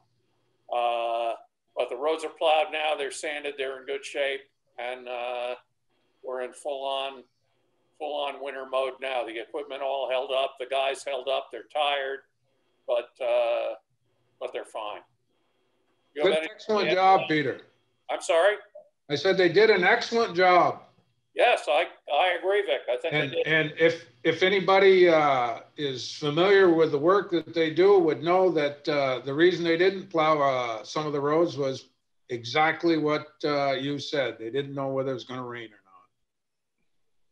So if they plowed them and it rained on it, they're ice. So yeah, totally. And both Roger Hill and the National Weather Service were forecasting serious rain. So we can put it on their shoulders. Absolutely. Good time to have winter tires. The one car that I ran into in the ditch had worn out summer tires. It's hard for me to have much sympathy for that. Anything else, Steve, that you have to add? No. Okay. Any questions, anyone? Wow. Yawn. Treasurer's report, Dorinda. Sent you the financials as they stand through today's payments. That's basically it. We still got no response to speak of on the ad. And that's the treasurer's report. So the thing I want everybody to think about when it comes to this is, I think fairly soon, and Dorinda's going to do another run at some of the free advertising, not the paid advertising. But if we can't get somebody to apply for this who's qualified and appears to be what we're looking for, I think we're looking at hiring an accounting firm as a subcontractor. And I want everybody to be prepared that I think that's what we might have to consider doing. I just want to be sure that we have the new position or situation in place well before July 1st. So it's none too soon to be pushing ahead on this. And I don't know how everybody else feels about that, but I don't think we have a lot of choice. Does that reduce at all hours for Dorinda? Like, would that free up some time for Dorinda herself currently? That's the idea. Yeah. And it's not the time. I mean, it's more or less somebody who can do that data entry and do it correctly. It's not my time so much because I'm not doing it and I'm not going to step into that position and do it. I don't have the time to devote to that. And I made that clear when I came on. Okay. And does it cost, like, how do you pay for those? Is it a contract that you have for a certain number of hours, Peter? Well, that's what we have to figure out if we get to that point. How many hours it is, and I think we need to interview potential candidates and see what they think it's going to take. How many transactions it is? It's their business. They should be able to tell us what they need. But the other side of this is we have heard up to 3 current clerk treasurers from other towns that might be interested in doing the work. But then you go away from what your original thought process was by having somebody available in the office when people called and things like that. So right. that's, but, I think,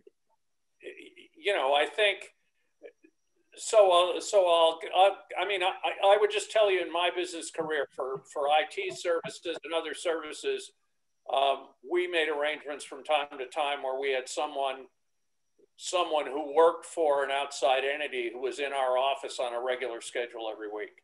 Right. So, it might be that they were in the office 2 days a week, 3 days a week. I don't know. We have to work our way through that process. But a qualified accountant could come in and look at the work we have and tell us about how many hours they think they would need to do it. But that won't address the grant situation, will it? Well, no, the grant thing needs to be part of it.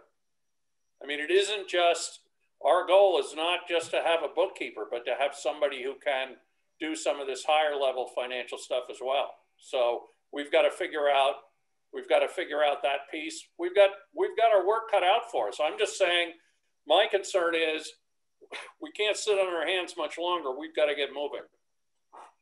And I'm pretty sure that there are accounting firms out there who would be interested in something like this. It's good work for them. And guess what? It isn't going to be cheap, but thank God we put a bunch of money in the budget. Have we posted on Front Porch Forum? Do you guys want to do that? We haven't, I don't think. I don't think we have. Well, No. we should. We should, I mean, it's not going to hurt. There might be somebody out there. Yeah. I mean, I think we get the word out any way we can. I just don't want to spend, I mean, did we get a single response at all from our paid advertising? You mean the 7 days? One. Yeah. And they had no municipal experience. They weren't certified in any way. They owned a business and used QuickBooks for the last X number of years. No, that's not what we're looking for. Yeah. Do I have one question? Yep. Yep. This general ledger, this is a current, this is number 7, the period 7. Does that include tonight? Yes, it's through Warrant? today. Okay, perfect, thank you.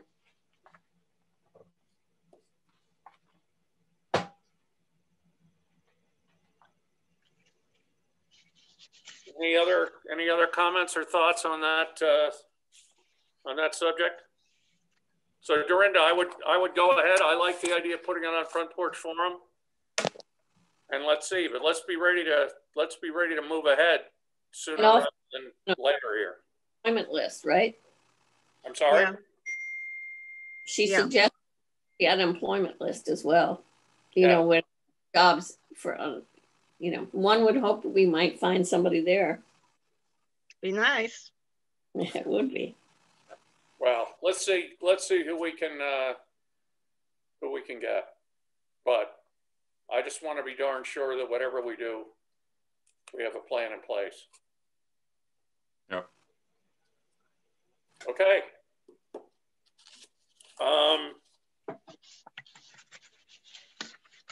Approving January 5th select board minutes, action likely. Is there a motion? I'll make that motion. Is there a second? Second. Okay, all in favor? Aye. Okay. All right. Any opposed?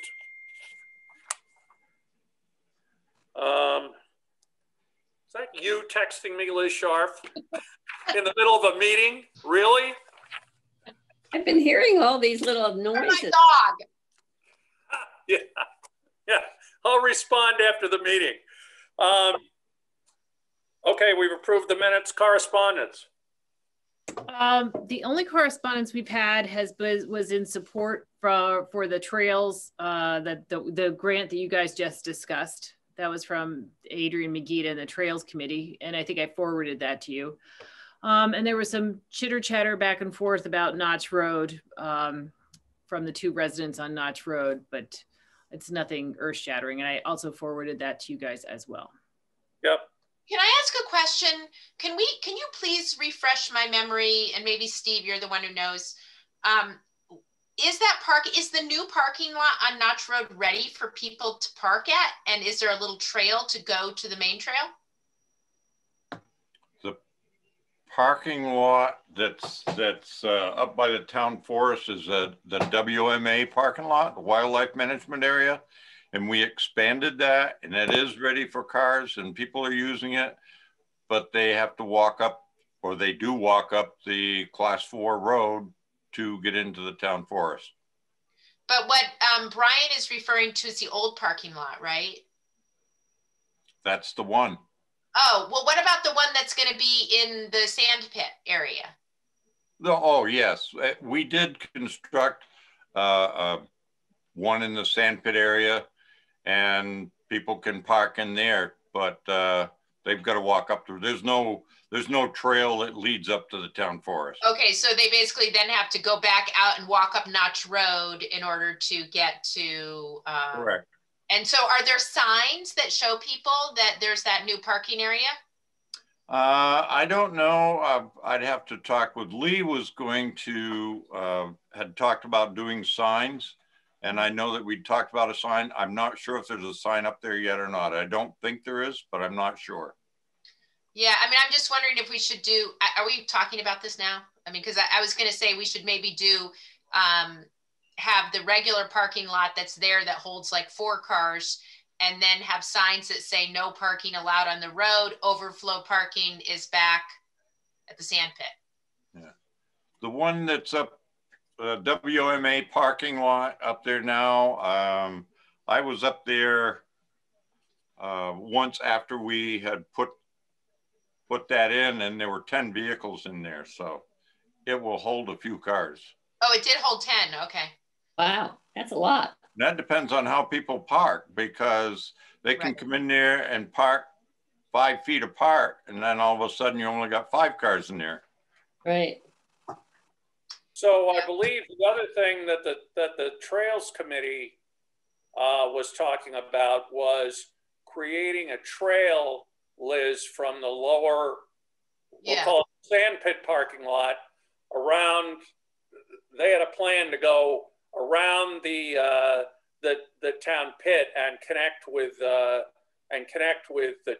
town forest somehow. I don't remember exactly. Yeah, that's what I thought. Sort of like the Hunger Mountain has 2 slots, and there's 2 different ways to get up Hunger Mountain with 2 different parking areas. But the idea, and I don't think that happened, to my knowledge, that didn't happen yet, but that's in the works, because the idea is not to have people walking up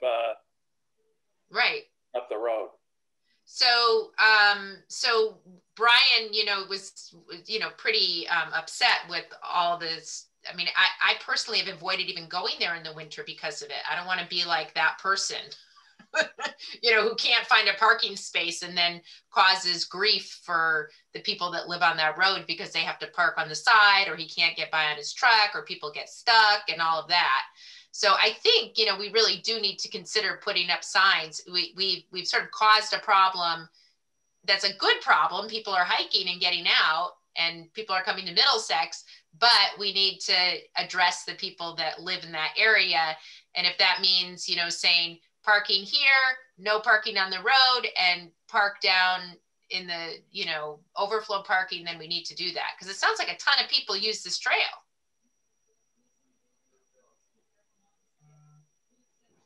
There are definitely people using the trail. How big a problem is obviously open to discussion, and the neighbors up there have divergent points of view, so it makes it challenging. Okay. But I agree with the signs. I mean, we got to have signs. And who do we plow the WMA lot? Who plows it? That's where we turn around.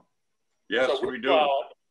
Okay, and are we plowing our sand pit lot as well? I don't know that answer. I can find out. I bet we're not. We should be. Okay. But we also need signs. I'll reach out to Lee and see where he is on signs. But I agree, Liz. We need signs. Yep. Since we're talking highway issues, even though we're through that officially, I noticed that they had put someone had put up some signs for snowmobiling on one of our town poles. Are they allowed to do that?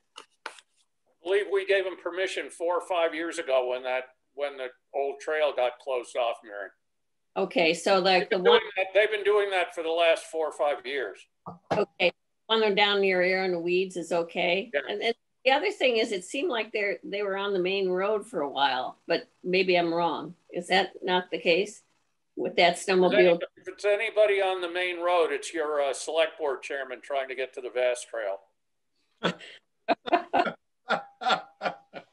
So wait a second, aren't those signs? I mean, I'm just looking at the signs that were down by the PCARS mailboxes, and then that is the Vast Trail. Yes. Okay, so there's a little small section where you go on the main road, right? Well, I believe there is. It's I would say it's 3/4 of a mile. Yep. Yeah, that's what I thought. You get back on the trail. Okay. The new landowner over on the other side closed off the old trail, so it was an issue. Hasn't been. I am not aware that it has created any problem since it's been there, and it's been there quite a while. So they do a good job of putting those signs up. Have you got enough order signers, Dorinda? I've only got 2. Okay, I'll look at them. I do have just a couple. You just sent it? Okay. Oops, I'm sorry.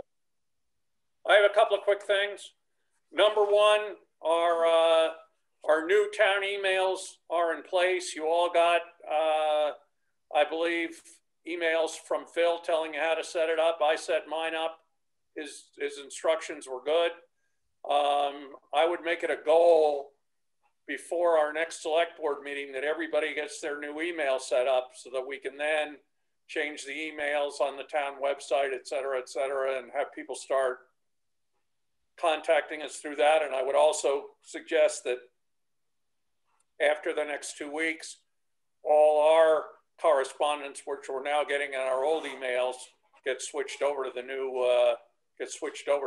emails, which is the intent. So I'm happy to help people if you have a problem. I found it pretty easy to do, but it does, you got to follow the steps, and you got to make sure you type stuff in correctly. Otherwise it isn't going to work. Yeah, I did it as well. It took me a while. First, it didn't take me a while because he gave me the wrong password, but I also put it on my phone, and you do have to follow it exactly to the T. And it took me like a couple tries because I did like .com instead of .org, and I was like, what's wrong? So it's very easy if you follow the instructions to the T. Okay. I started setting it up on my phone and I got stuck, so I gave up. But I've got more work to do. But all I'm saying is we're finally there where we have this tool to use, and we need to use it. So please make an effort to get that set up.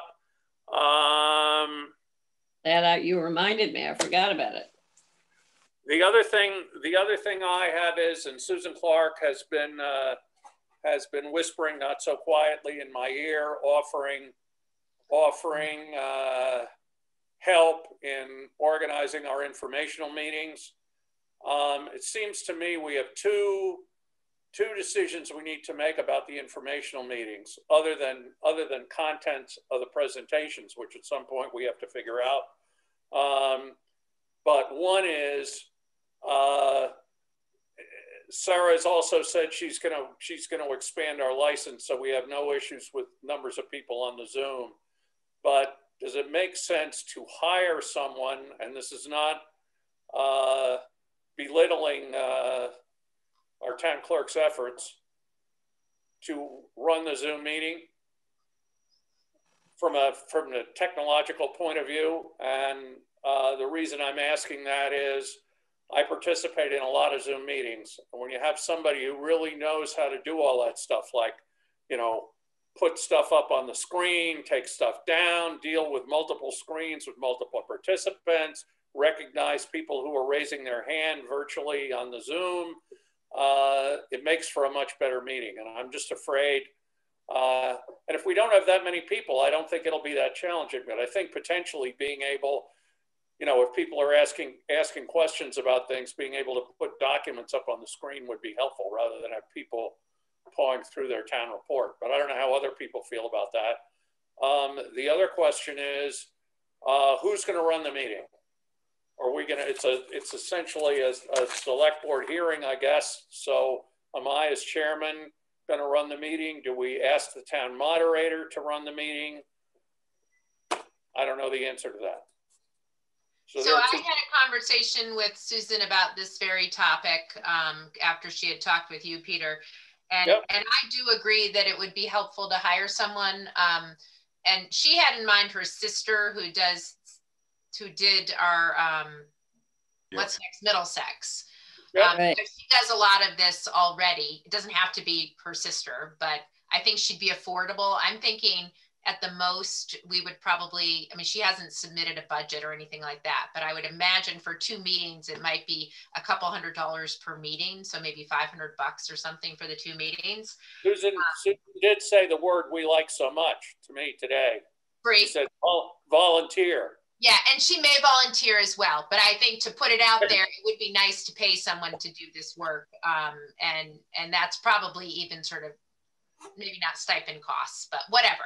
So I think that would be, I think it's a really good idea to have someone. And I too am on meetings all the time. I've been on big, conference meetings, and it's really helpful to have someone who is doing all that work, because because we're going to be the ones listening and answering questions. So, and then Peter's question about should he run the meeting or should Susan potentially run the meeting?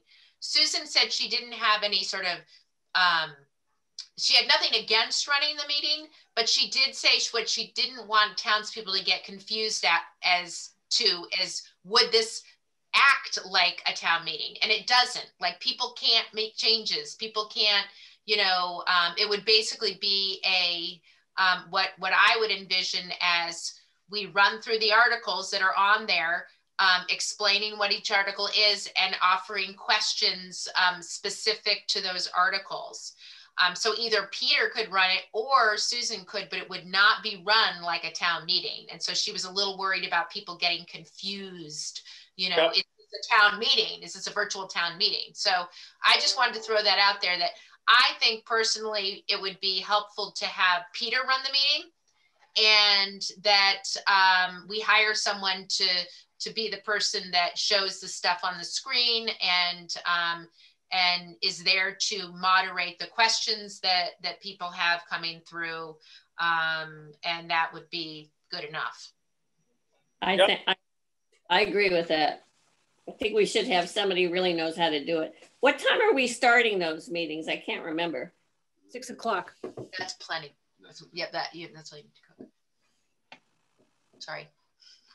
Okay, well, with that direction, I will talk to Susan and have her talk to her sister. Does that make sense to everybody? And if she's not available, she indicated to me today that she thought she was available for both those times. So I think that'd be good. In terms of, I guess, in terms of content, I guess in thinking about it, I think we go down through the articles. Where I'm uncomfortable is when we're going to need to talk about the town budget. We're going to need to talk about the road grader. In terms of all those other special articles, what I've been telling people who've asked me is that they should get on the Zoom and be prepared to defend themselves just like they would at town meeting. Now, how many are actually going to do that? I don't know. I don't know if it makes sense for us to suggest to those people that they join the Zoom. How do you feel about that, Sarah? Oh, well, that's up to you, Peter. Well, I'm just curious what you think. I am not. I mean, that sounds like hell to me, but you go ahead. I mean, I'm just saying I'm fine, I guess, talking about the conservation fund. I'm fine, I can talk for Central Vermont Economic Development, but I'm not qualified to talk about CVHHH or community connections or. I think we need to extend an invite to them that they need to at least know that this is happening, and they're not going to know if they're not living in our town. Right. That's what and they can decide whether or not they want to join. Don't say that they're going to be required to speak on it, but if someone has a question, they may want to be there to answer that question. No, yeah, I emailed those guys. Than having them attend town meeting and be available to answer questions. Sarah, what were you going to say? I said I email those guys pretty frequently. I had to email them to remind them to get their reports in and all to get their requests in. So I've got a generic mailing list already. It won't take any time to send it. Good. I think that would be good. It's more transparent. If they don't show up, they don't show up. Yeah. Right. Thank you, Sarah. You're so efficient. We take it for granted. Yes, thank you, Sarah. But I think the idea is just to go write down in terms of an agenda for the meeting, we go right down through the articles. Unless anybody disagrees. No, I think that's what we do. Okay. Well, I'm fine doing that. I will reach out to Susan about her sister. I think the question is, do we, and this is something, Peter, that you'd want to think about, and you would probably be talking to Delia about this very question, is do you want, after every article, for there to be an opportunity to ask questions? I think that makes the most sense, right? And so Okay. No, absolutely. Okay. Questions. And, what I'm hoping is that, we can ask people. I found that, I don't know about you, Liz, I found the hand raising thing that's built into Zoom to be confusing to a lot of people. Yeah. I think just saying, if somebody's watching the screen, if somebody goes like this, the technology person or I will realize they want to be recognized. The other thing too is there actually is a, that's different from hand raise. There's two boxes. There's one for comments and there's one for questions. Yep. So the questions one, you could actually type in your question. And if for some reason somebody's on a phone or doesn't know how, how to ask that question via typing, they may just, you're going to want to talk to Delia about that too. Like if there's someone that's just I'm sure she is going to tell us how to do this. That's what I'm hoping. And we'll follow her recommendation and see how it goes. We'll learn from our first one and do better on the second one. Right. Perfect. But does everyone agree that Peter should do it and not Susan Clark? I agree with that. I do too. Yeah, I'm fine with that. Peter's fine with it. So Susan's fine with that. She pointed out in an email today that it's a select board show, not a town meeting show. So that's exactly what she said to me. Yeah, that's exactly what she said to me. And I'm fine. I'm fine with that. I have a little moderating experience. Yeah.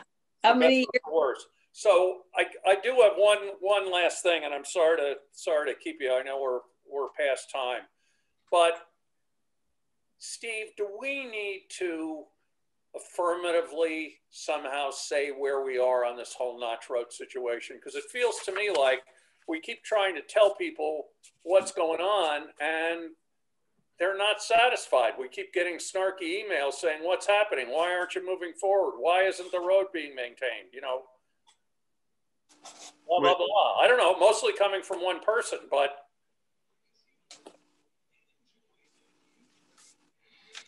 I don't know what to think. Well, I think we've got to move forward with that. How to go about that? I mean, as I mentioned to you before, I think we're going to have some extra meetings to be able to handle all of this stuff that we've got.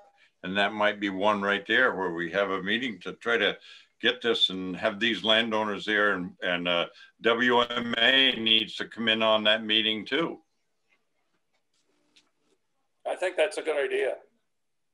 I just feel like and I know the personnel changed at WMA, but I just feel like we're sort of between the devil and the deep blue sea, and we're not really doing stuff. Yeah. Steve and I had a conversation, and I meant to talk about this earlier, but Steve and I had a conversation. He was suggesting that on these bigger issues, which we seem to struggle to deal with, that we potentially schedule some extra meetings with those items being the only item on the agenda, and invite the interested parties and have it out and try and move things forward. The other one, which I have on my radar screen, which has been a struggle for a long time, is the whole Welch Park situation. And I am ready to make a recommendation that we withdraw from Welch Park. I've had it. I'm done. I'm done with Carl Balin. I'm done with Benderson. I'm done with all of them. And I think the town has little or no benefit of being part of Welch Park, and a fair amount of aggravation. So anyway, I'm not asking for a decision tonight, but there's another example of something that we need to sit down and focus on and figure out, which we don't seem to be doing. Well, if you do have that recommendation, maybe you would have the steps we have to take to do it too, Peter. Well, I thought I would have a conversation with the attorney. I think we just put them on notice and say we're withdrawing. The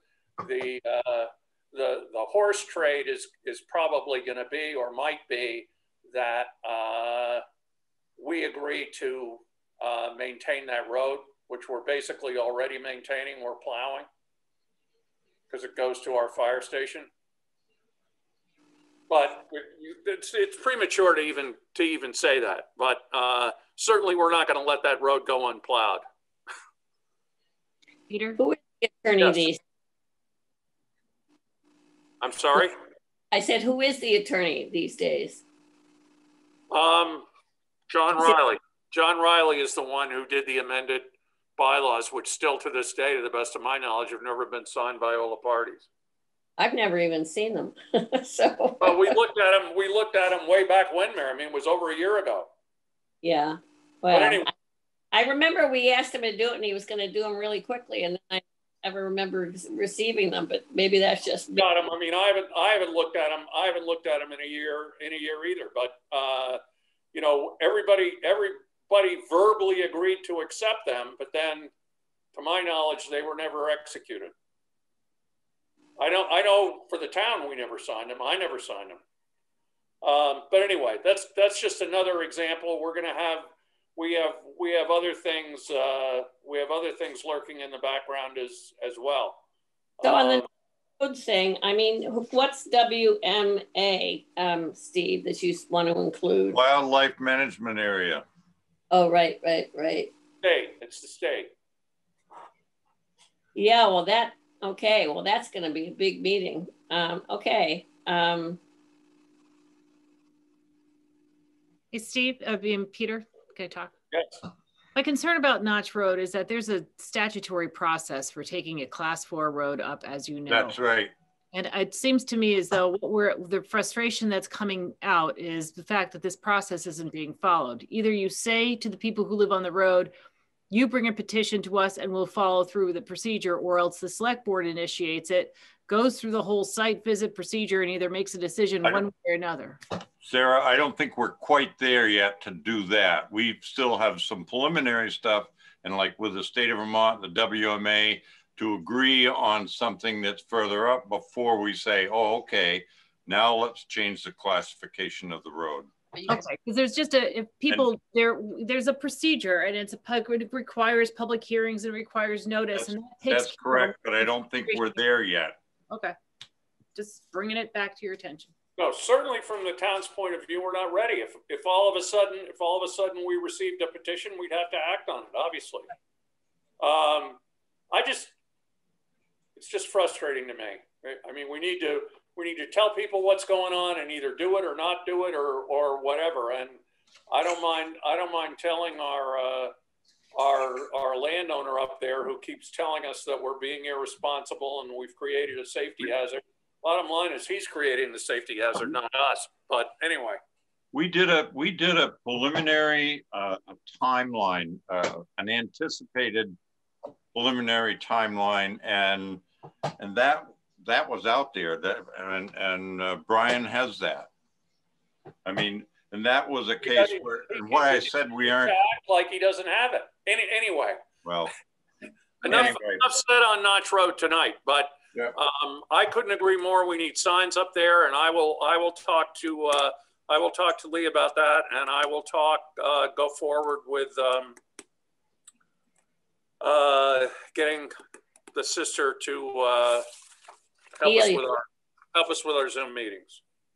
Perfect. Yes. Anything else, anybody? No, it's been a very long meeting. I know. I'm sorry about that. So just remember, everybody, the first one of these meetings is January 28th. It's coming right up. What? No. What are you talking about? No, it's not January 28th, Peter. It's in February. First meeting is, you have a select board meeting on the 2nd of February, and then the first informational meeting is February 16th. The second one is February 23rd. I've got some funky dates written down here. I'm sorry. What are the dates again? The 16th? 16th at a regular meeting. And the 23rd. You've got a little postcard now. Here, I've got it down here. I'm reading the wrong thing. I'm sorry. I'm tired. I've got the right dates here. Who is our next select board meeting? The next select board meeting is February 2nd. February 2nd, yep. You got me scared there because I've got something else on the 28th. Oh, I'm sorry, guys. I'm sorry. I've got all this paper set out in front of me and I'm looking at the wrong paper. I apologize. Anything else? Anything else, anybody?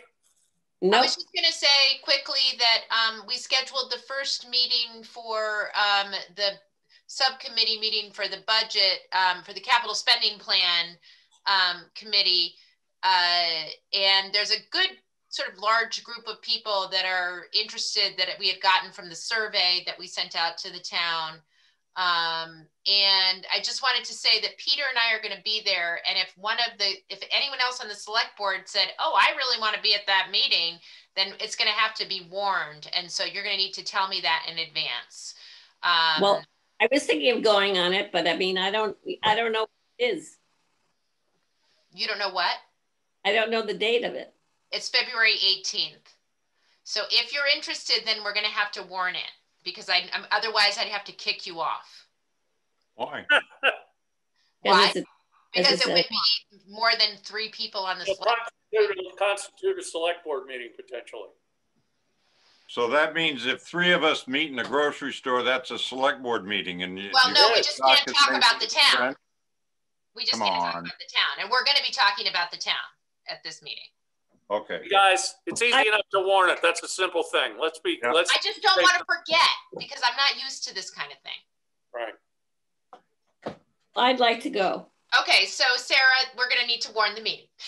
All right, just send me an email saying, 5 o'clock, whatever, Zoom. Yeah. Okay. All right. So should I use the town Zoom? Probably. I was going to use mine. I've already sent it out with my Zoom. It depends on what day it is, but yeah. Because if the planning committee, if it's on a Wednesday or something and the planning commission is using it, then no, you can't do that. What day is it? What day of the week is the 28th? 28th. It's not the 28th. It's the 18th. I'm sorry. It's Wednesday. See? I think, or I don't know. I'll talk with you about it, Sarah. It's a Thursday. You're good. Well, send me an email, would you, Liz? Thursday. All right, are you guys adjourned? Yep. I think we're about to be, yes. I hope we're about to be. I got another meeting, so I want to get off this one. Okay. Thank you, guys. Thanks for your patience and understanding. Bye, everybody. Bye. Thank you. Don't say